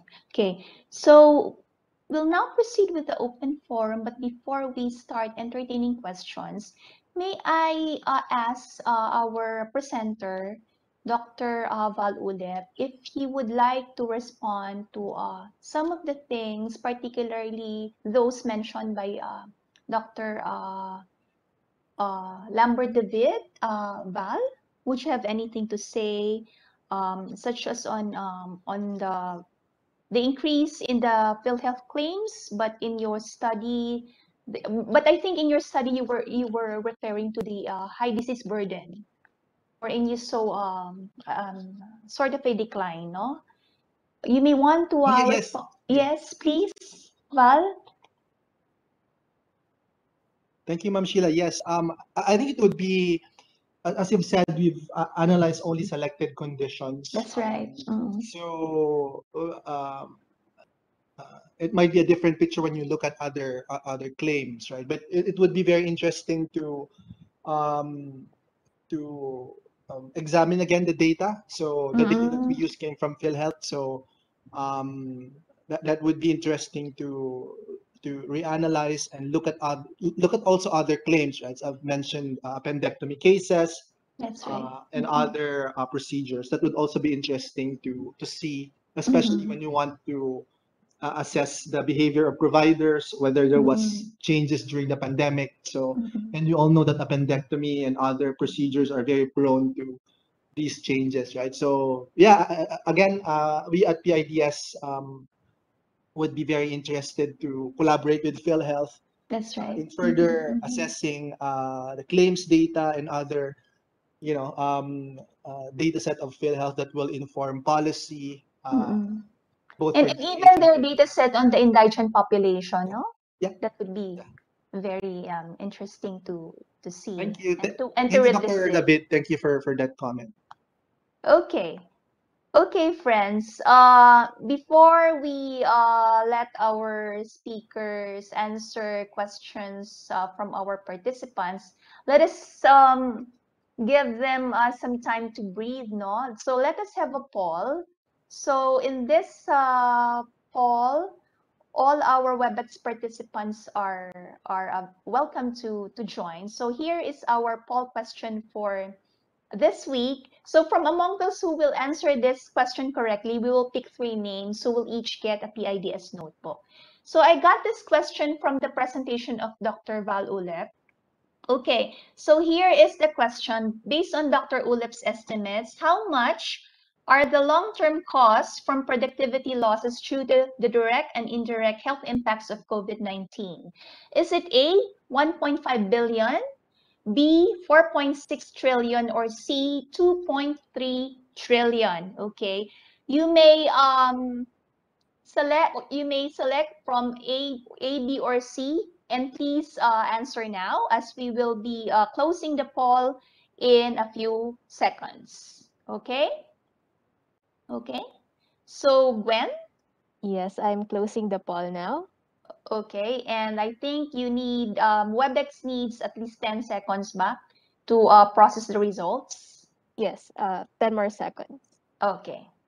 So friends, if you have questions for our speakers, just use the chat box. And for those who are watching us on Facebook, feel free to use the comment section on Facebook. Okay, so do we have the results? Okay, so what is the correct answer? It's letter C. And okay, 39 got it right. So as I've said, we will select 3 names from the 33 participants who answered the question correctly, and we will announce the names of our winners before we after the open forum. Okay? So friends, at this point, I invite all our speakers, Dr. Ulep, Mr. Nuevo, and Dr. David, to join the panel. Okay, so let me go to our chat box. Okay, this one is from Cecilia Francisco. And her question is, there was a decrease in birth rate in 2020. Does this support decreased hospital admission related to deliveries? Who may want to answer this? Val, any insight? Would you have any response to this question? I will also Yeah, ask Christian. yeah. Yes? I think there was a news on the declining birth rate. But again, to be honest, I don't want to speculate That's on right. why there was a Mhm. decrease. But a possible reason is the declining income, etc. Right? So we don't know. In other countries, they've seen increase in unwanted pregnancy. So there might be huge variation across countries. But Mm-mm. yeah, so I cannot fully explain the cause of that decline in birth rate. It's okay. Okay. Christian, Um, would you have anything to say regarding this question? Actually, I support what Dr. Uleb said. It's a little difficult to speculate, That's especially right. since births and deliveries are kind of driven by multiple factors. But it is a Mm. very important inquiry so that in the future, should we come face to face with a circumstance like this again, we are able to mitigate the difficulties and make sure that we give proper avenues and opportunities for healthcare for our mothers. Yeah. Thank you very much, gentlemen. Okay, let's go to the next question. And this one is from Mr. Fu Hui, who is an employment specialist from the International Labor Organization. Are there any points you can share about the impact of COVID on mental health and well-being in the Philippines, especially with regards to lockdown restrictions, work from home orders, teleworking, and shifting work-life balance? Christian, would you have any insights about this question? Impact of Yeah, so COVID? Yes, yes, please go So ahead. actually, based on our program data for mental health, so there were increases in the number of total calls in our National Center for Mental Health I see. hotline. There were Okay. increases in that, even increases in suicide-related calls. I guess that's a little more extreme in terms of manifestation. In some of the studies, there were also reports of moderate to severe anxiety, moderate to Mm-hmm. severe depression encountered by certain individuals. Primarily, especially at the start when things were really very new and we haven't really gone into our rhythm of coping into the new situation yet. So a lot of those anxieties also kicked in. But I guess that's as far as I am knowledgeable of in terms of what impact has been detected by our program here at the DOH. But I'm sure there's plenty more that probably has to be surfaced. Thank you, Christian. Val? I agree with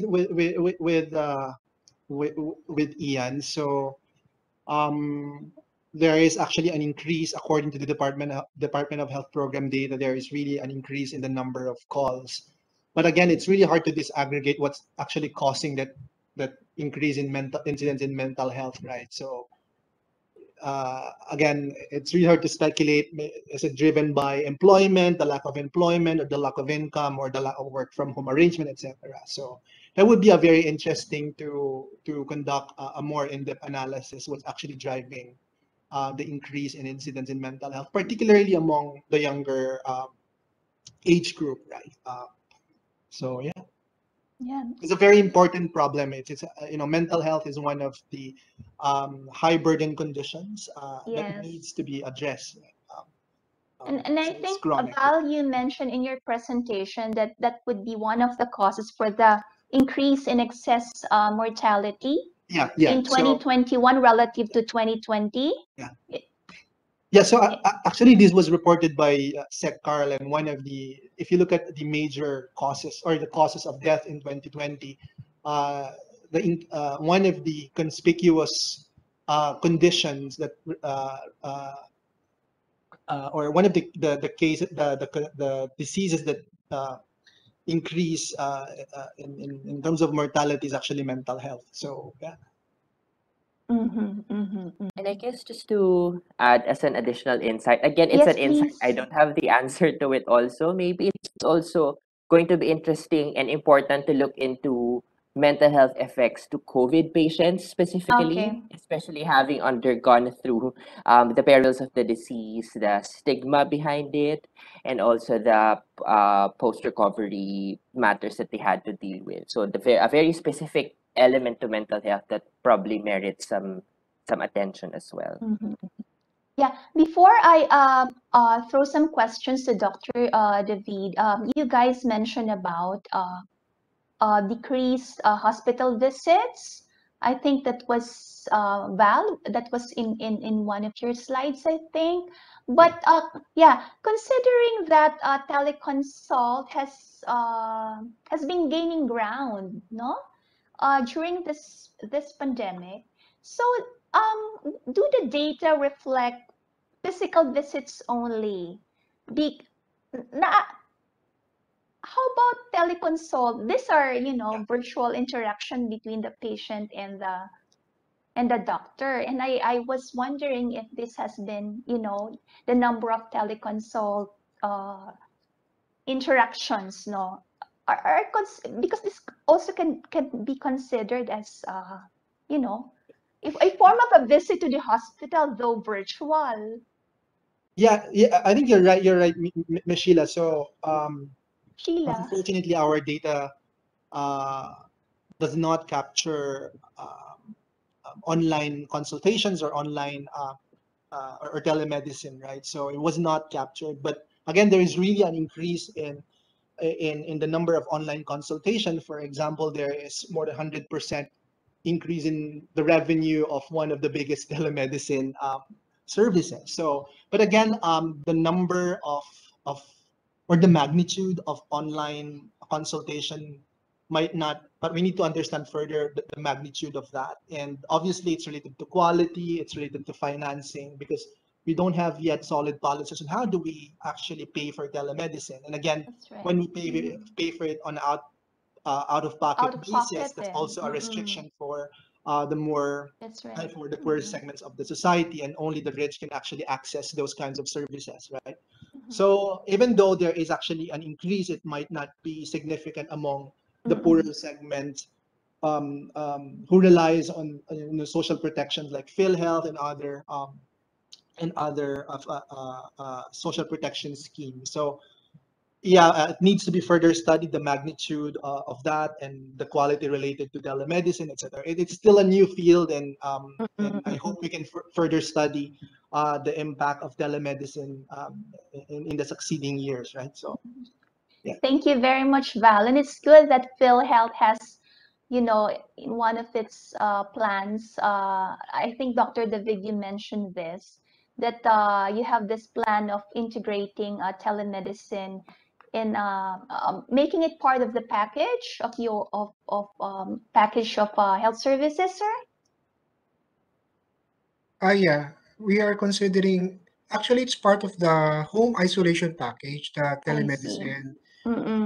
But paying for telemedicine separately, we are still studying that, because it's it's a process, it's a tool for its consultation, and we pay for the whole services. So it's actually being studied on whether or not can we pay for telemedicine as a alone. But we're Alone. actually accepting telemedicine in home isolation for COVID-19. Okay, so right now it's only for COVID-19, sir. Yeah, home isolation Home package. isolation. Okay. Dr. David, I have some questions here for you. This one is from, okay.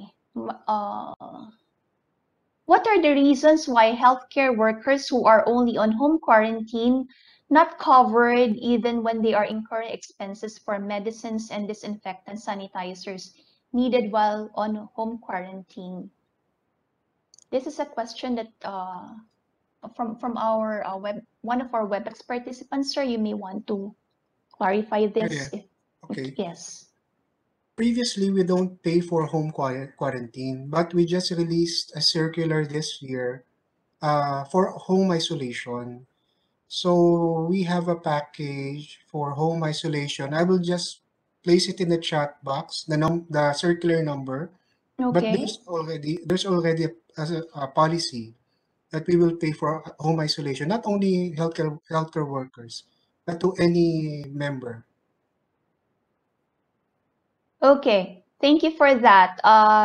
Dr. David, here's another question for you. This is from Dr. Sunny Africa of Ibon Foundation. How many COVID-19 claims did PhilHealth receive and how many were paid since the start of the pandemic? And how about for non-COVID-19 claims?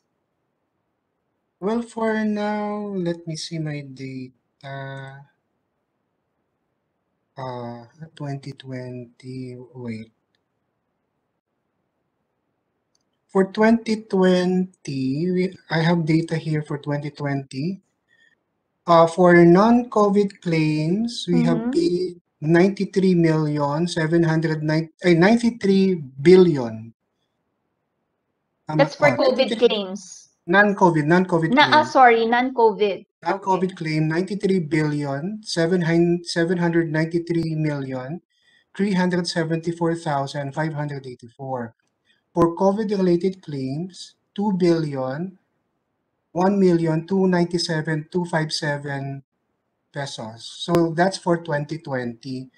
I have but for 2021, I apologize because I have no data with regards to the 2021. But for 2020, actually, it's posted in our website. Okay. Anyone can look at our data. Yeah, so those are the data on COVID and non-COVID claims for 2020.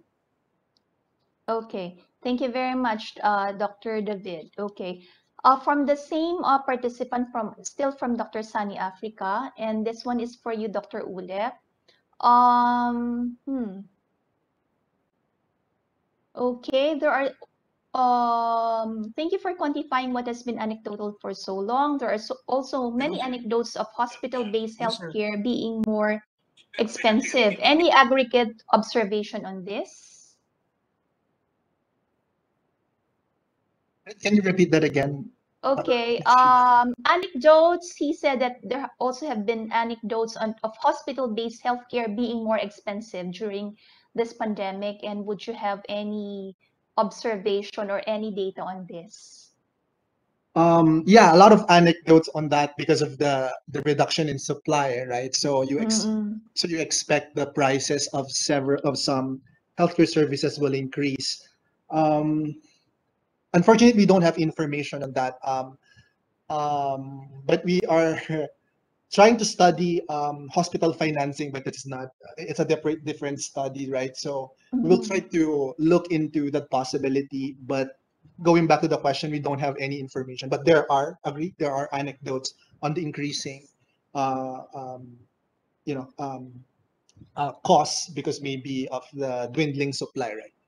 Okay, thank you, Val. Christian, would you have anything to say about this question? Would you have general observation? Ms. Sheila, I think it's also important for maybe PhilHealth to address that if there is overpayments during the pandemic. So if they actually monitor um, the claims, right, they should be able to kind of understand whether there is overpayments or they are, if some hospitals are paying beyond what is expected, etc. So I'm not sure if Dr. David could provide some insights to this. Yes. Okay, and of course, Ian. If, Okay. I don't know, Ian, maybe you have also Before I observations. go to Dr. David and ask if he has seen this in the data of PhilHealth, may we hear from Christian? Yeah, actually, yeah, we're familiar with the anecdotes, and definitely, I think as hospitals also struggle with financing operations, there is some, I guess, understandability to possibilities of increasing prices. But I think for us here at the DOH, we don't really have existing mechanisms or platforms to really monitor prices of hospitals as they relate to delivery of inpatient services. um, Theoretically, PhilHealth might be able to trace this, but then again, it's also really a function of how well reported or how accurately reported these prices are by the facilities when they submit their claims. And historically, I think that has also been one of the challenges of PhilHealth, but maybe with recent developments, they have found ways. So, unfortunately, I also don't have any information on hand, but definitely the possibility of it is really there. Thank you, Christian. Dr. David, would you like to comment on this, sir? Yes. Would you have any data? Ma'am Sheila, can I comment later? Yeah, sure, Actually, sir. I'm attending two meetings. If you Oh, can, I see. Okay. I'll answer immediately once. Oo. I'll answer later po. It's okay, sir. Yeah, yeah. We'll just go to another question, and then we can come back to you when you're ready, sir. Okay. Okay. We have a question from Dr. Aleli Craft, the UP School of Economics. Could a decrease in consultations or claims be also due to reductions in disease incidence itself? Mobility restrictions could have also reduced the risk of transmission of other diseases. Would there be ways to account for these in your estimates of losses? Val? That's actually a very good comment from Dr. Aleli. But yes, I agree. There are several conditions I mean, the incidence of several diseases or conditions actually declined during the pandemic, like wash-related conditions like diarrhea or pneumonia, because of the decrease in contact, right? So you would see the decrease in incidence.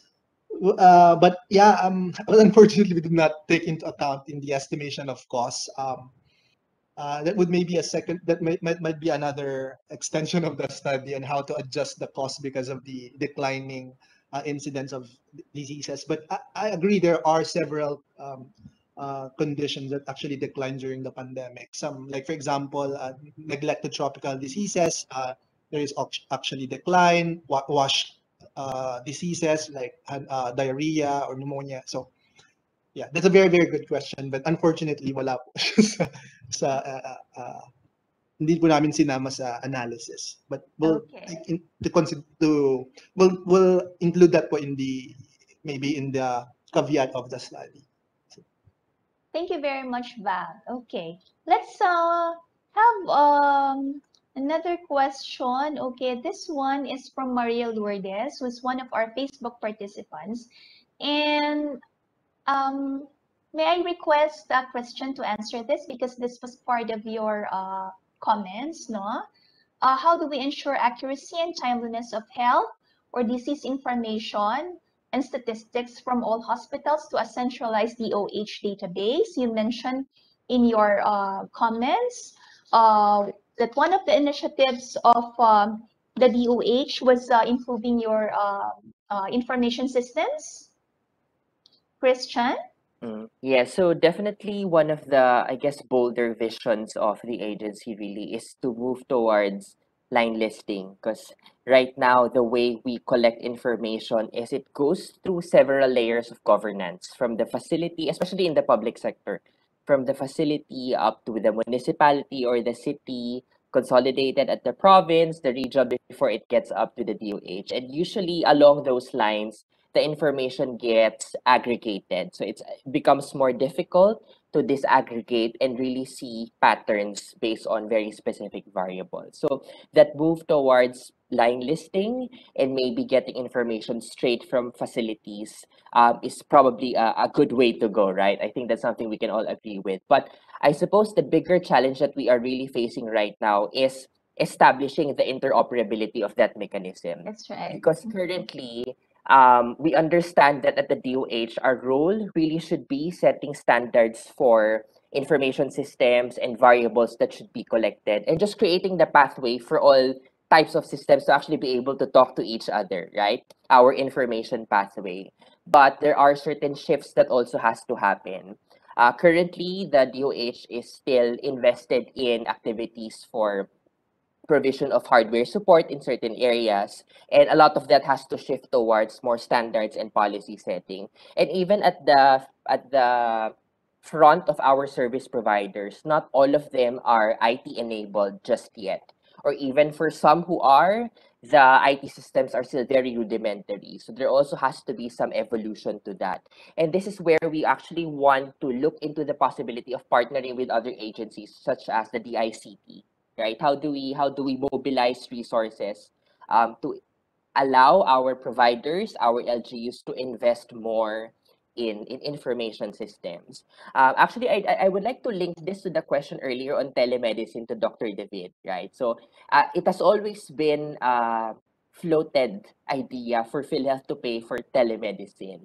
But when discussions around that happen, it always goes back to the point of using PhilHealth money to invest in IT infrastructure, which is possible, but at the same time, the question there is, what really is the purpose of the PhilHealth payment? Is it to finance these infrastructural activities, or more from the perspective of using telemedicine to deliver the service, right? Mhm. Because those are two different schools of thoughts resulting to two very different estimates and also financial burden. So if we look at the UHC Act, actually, those things are probably not within the responsibility of PhilHealth, right? Maybe that's something that the central agency or the LGUs or even our partner national government agencies such as the DICT should be looking into and really pouring in investment. So part of it also is the governance backbone to things to make sure we are accountable to moving all relevant parts. So honestly, it's definitely a long way to go, but rest assured that there is visioning also that's happening within the agency. Thank you very much, Christian. I saw Dr. Ulep nodding his head. Would you have anything to say, Val? No, I agree with Ian. Like he articulates um, the how do you call it, the plan of the UH so well. So Okay, thank you for that. Okay. Oh, Dr. David is already here. Sir, are you ready, sir? Yes. What's the first question? Okay. Before you go to that question, because I still have I'd like to review the questions that I asked of you a while ago. Perhaps you can answer this first from Shelly Ann Samoy. Why did the PhilHealth made a classification that mild COVID patients who are not senior citizens or without comorbidity cannot claim any benefit from PhilHealth?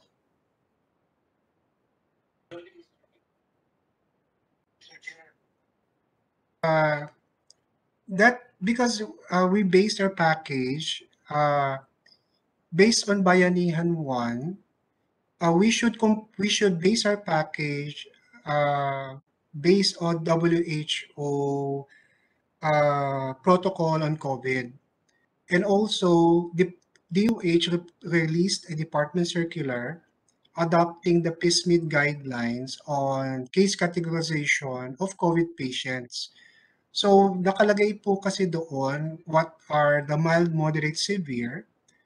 So yun po yung ginamit naming guide on what we will pay, what are the what will be compensable for inpatient and what will be compensable for isolation. Kasi po, like for example, we don't want to overburden the hospital with asymptomatic, no symptoms patient, but while those who are severe and critical are in the emergency room or in the tents. That's what happened in the previous surge. We want to actually put those patients in the correct facilities. For example, asymptomatic or symptomatic patient but COVID positive, pwede pong home isolation or quarantine facility. But for those with symptoms, moderate to severe to critical, they will be the one admitted into the hospitals. So that's why we released the home isolation package for COVID. So for those that have mild, no symptoms or mild symptoms but are positive. So thank you po. Thank you. Thank you very much, Dr. David. This was the earlier questions, I think, from the same person. Okay, but this was related to her second question. Oh, I think yun na nga yun. Oo. Ang question niya kanina was, why did the PhilHealth change or made a classification when it comes to PhilHealth benefits for COVID-19 patients? Okay. Let's go to the other question. Okay. I'm just reviewing the chat box. Ma'am Sheila, how about regarding the inflation? I did not get it. Okay, sir. Hold on, sir. Okay. We'll go back to that, sir. Please. I am looking at that question on the chat box. We can go back to that, sir. Okay. Other questions? Let me check. Val, probably you can we can go back to your data on the excess deaths or excess mortality, you know. Kasi what you mentioned was one of the possible causes of the increase of excess deaths in 2021 was will be mental health cases, no? But how about other non-COVID related cases, no, which in which the services in which you know can be better absorbed by our hospitals given our decreasing number of positive COVID cases this year. No, we are already seeing that. So would it not constitute you know, lesser excess deaths for 2021, given that our hospitals can already absorb those non-COVID related diseases?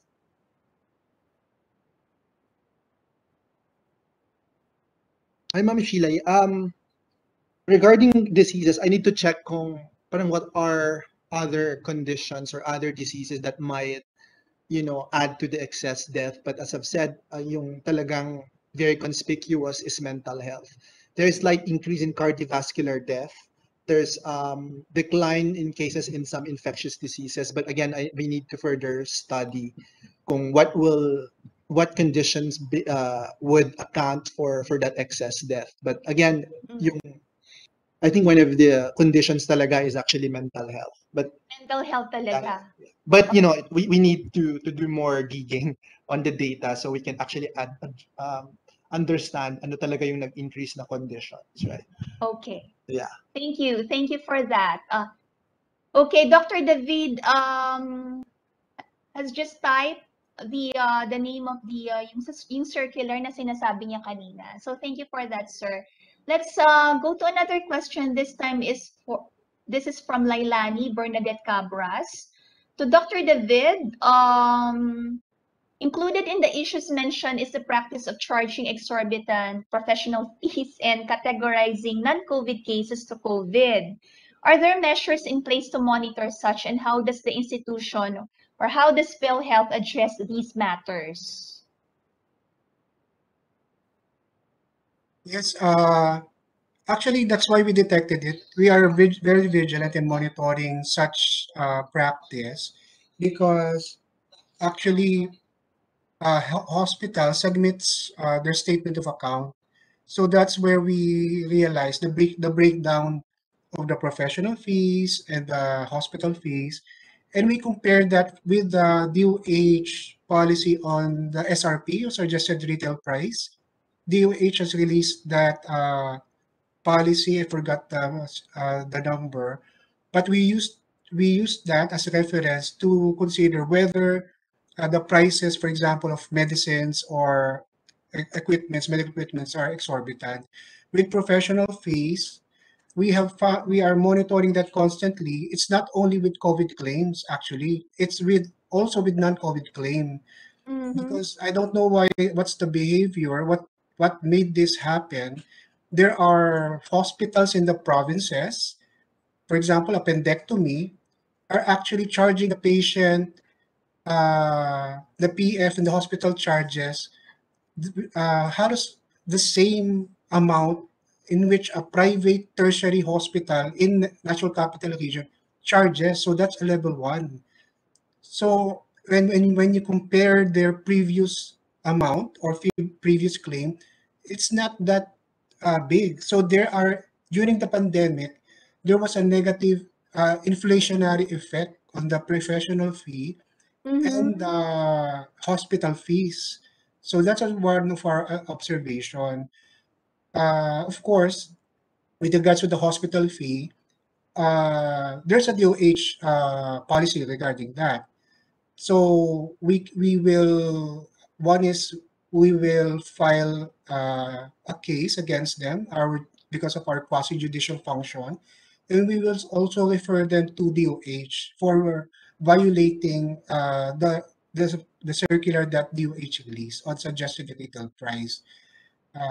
That's all. But we're very vigilant. We're using both electronic or IT monitoring system and manual. Our field personnel are conducting visits in the hospitals and also domiciliary members. Thank you. Thank you very much to Dr. David. Let me just check if we have other questions from Facebook.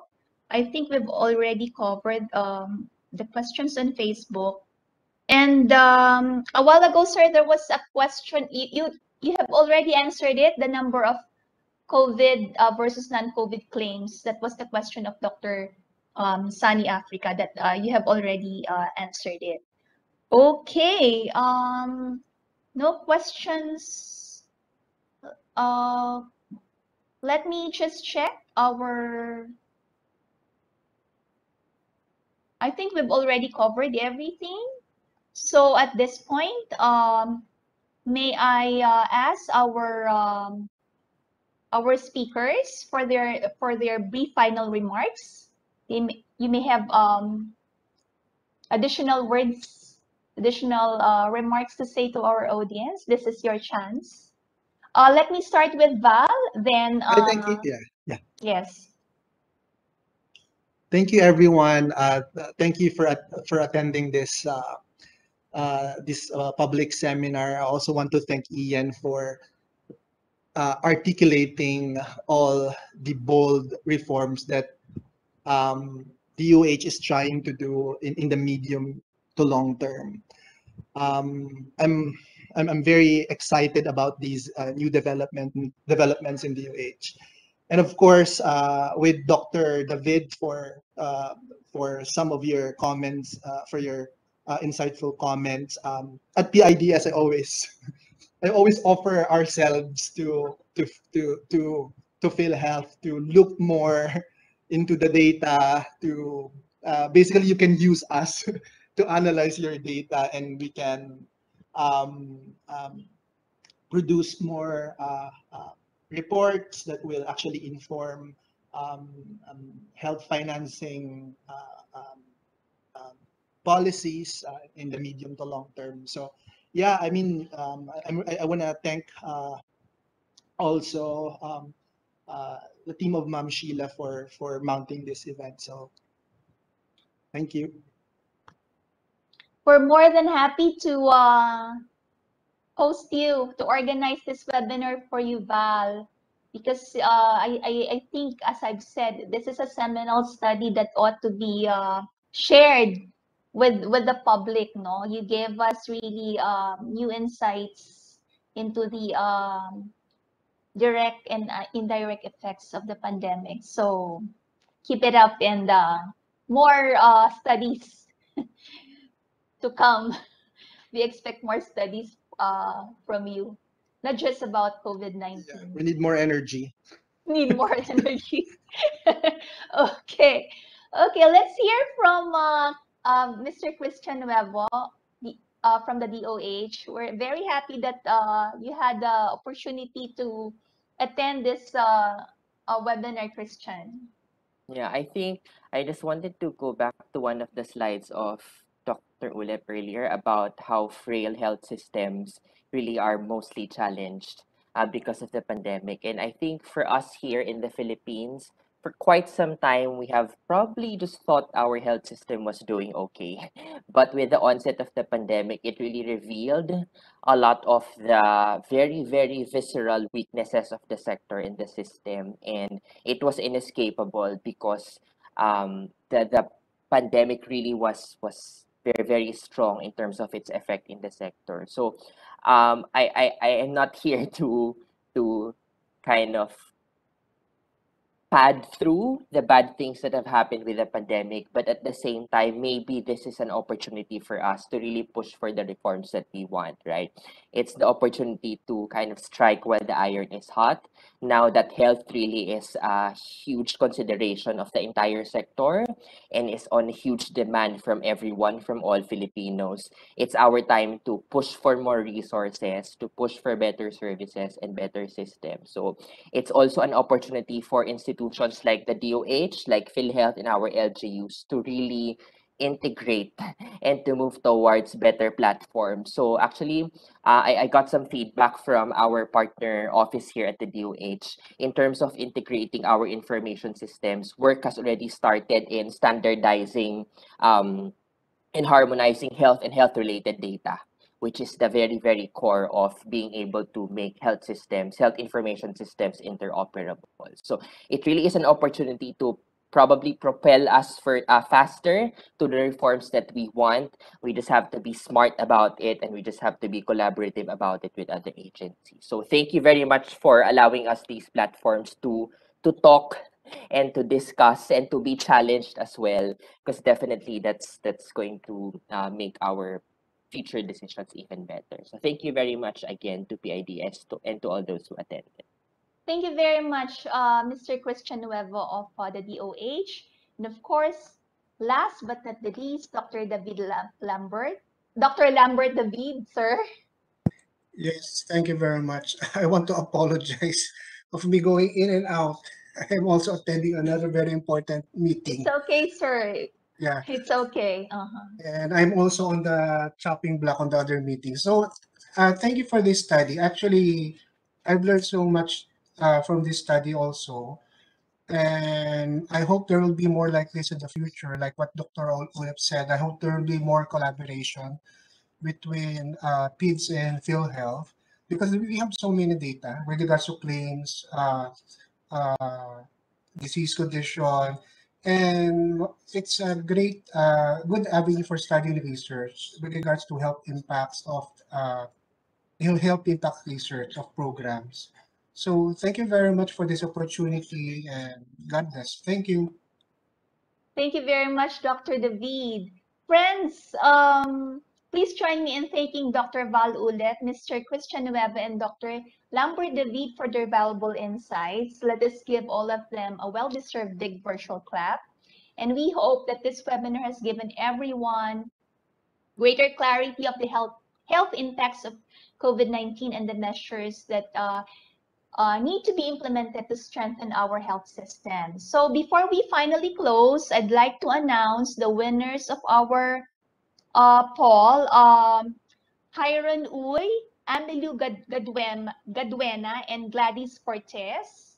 Okay, Hiron Uy, Amilu Gadwena, and Gladys Cortez, you won in our poll for this webinar. So the webinar team will get in touch with you for the delivery of your prize. Okay, so we have some final reminders before we close this webinar.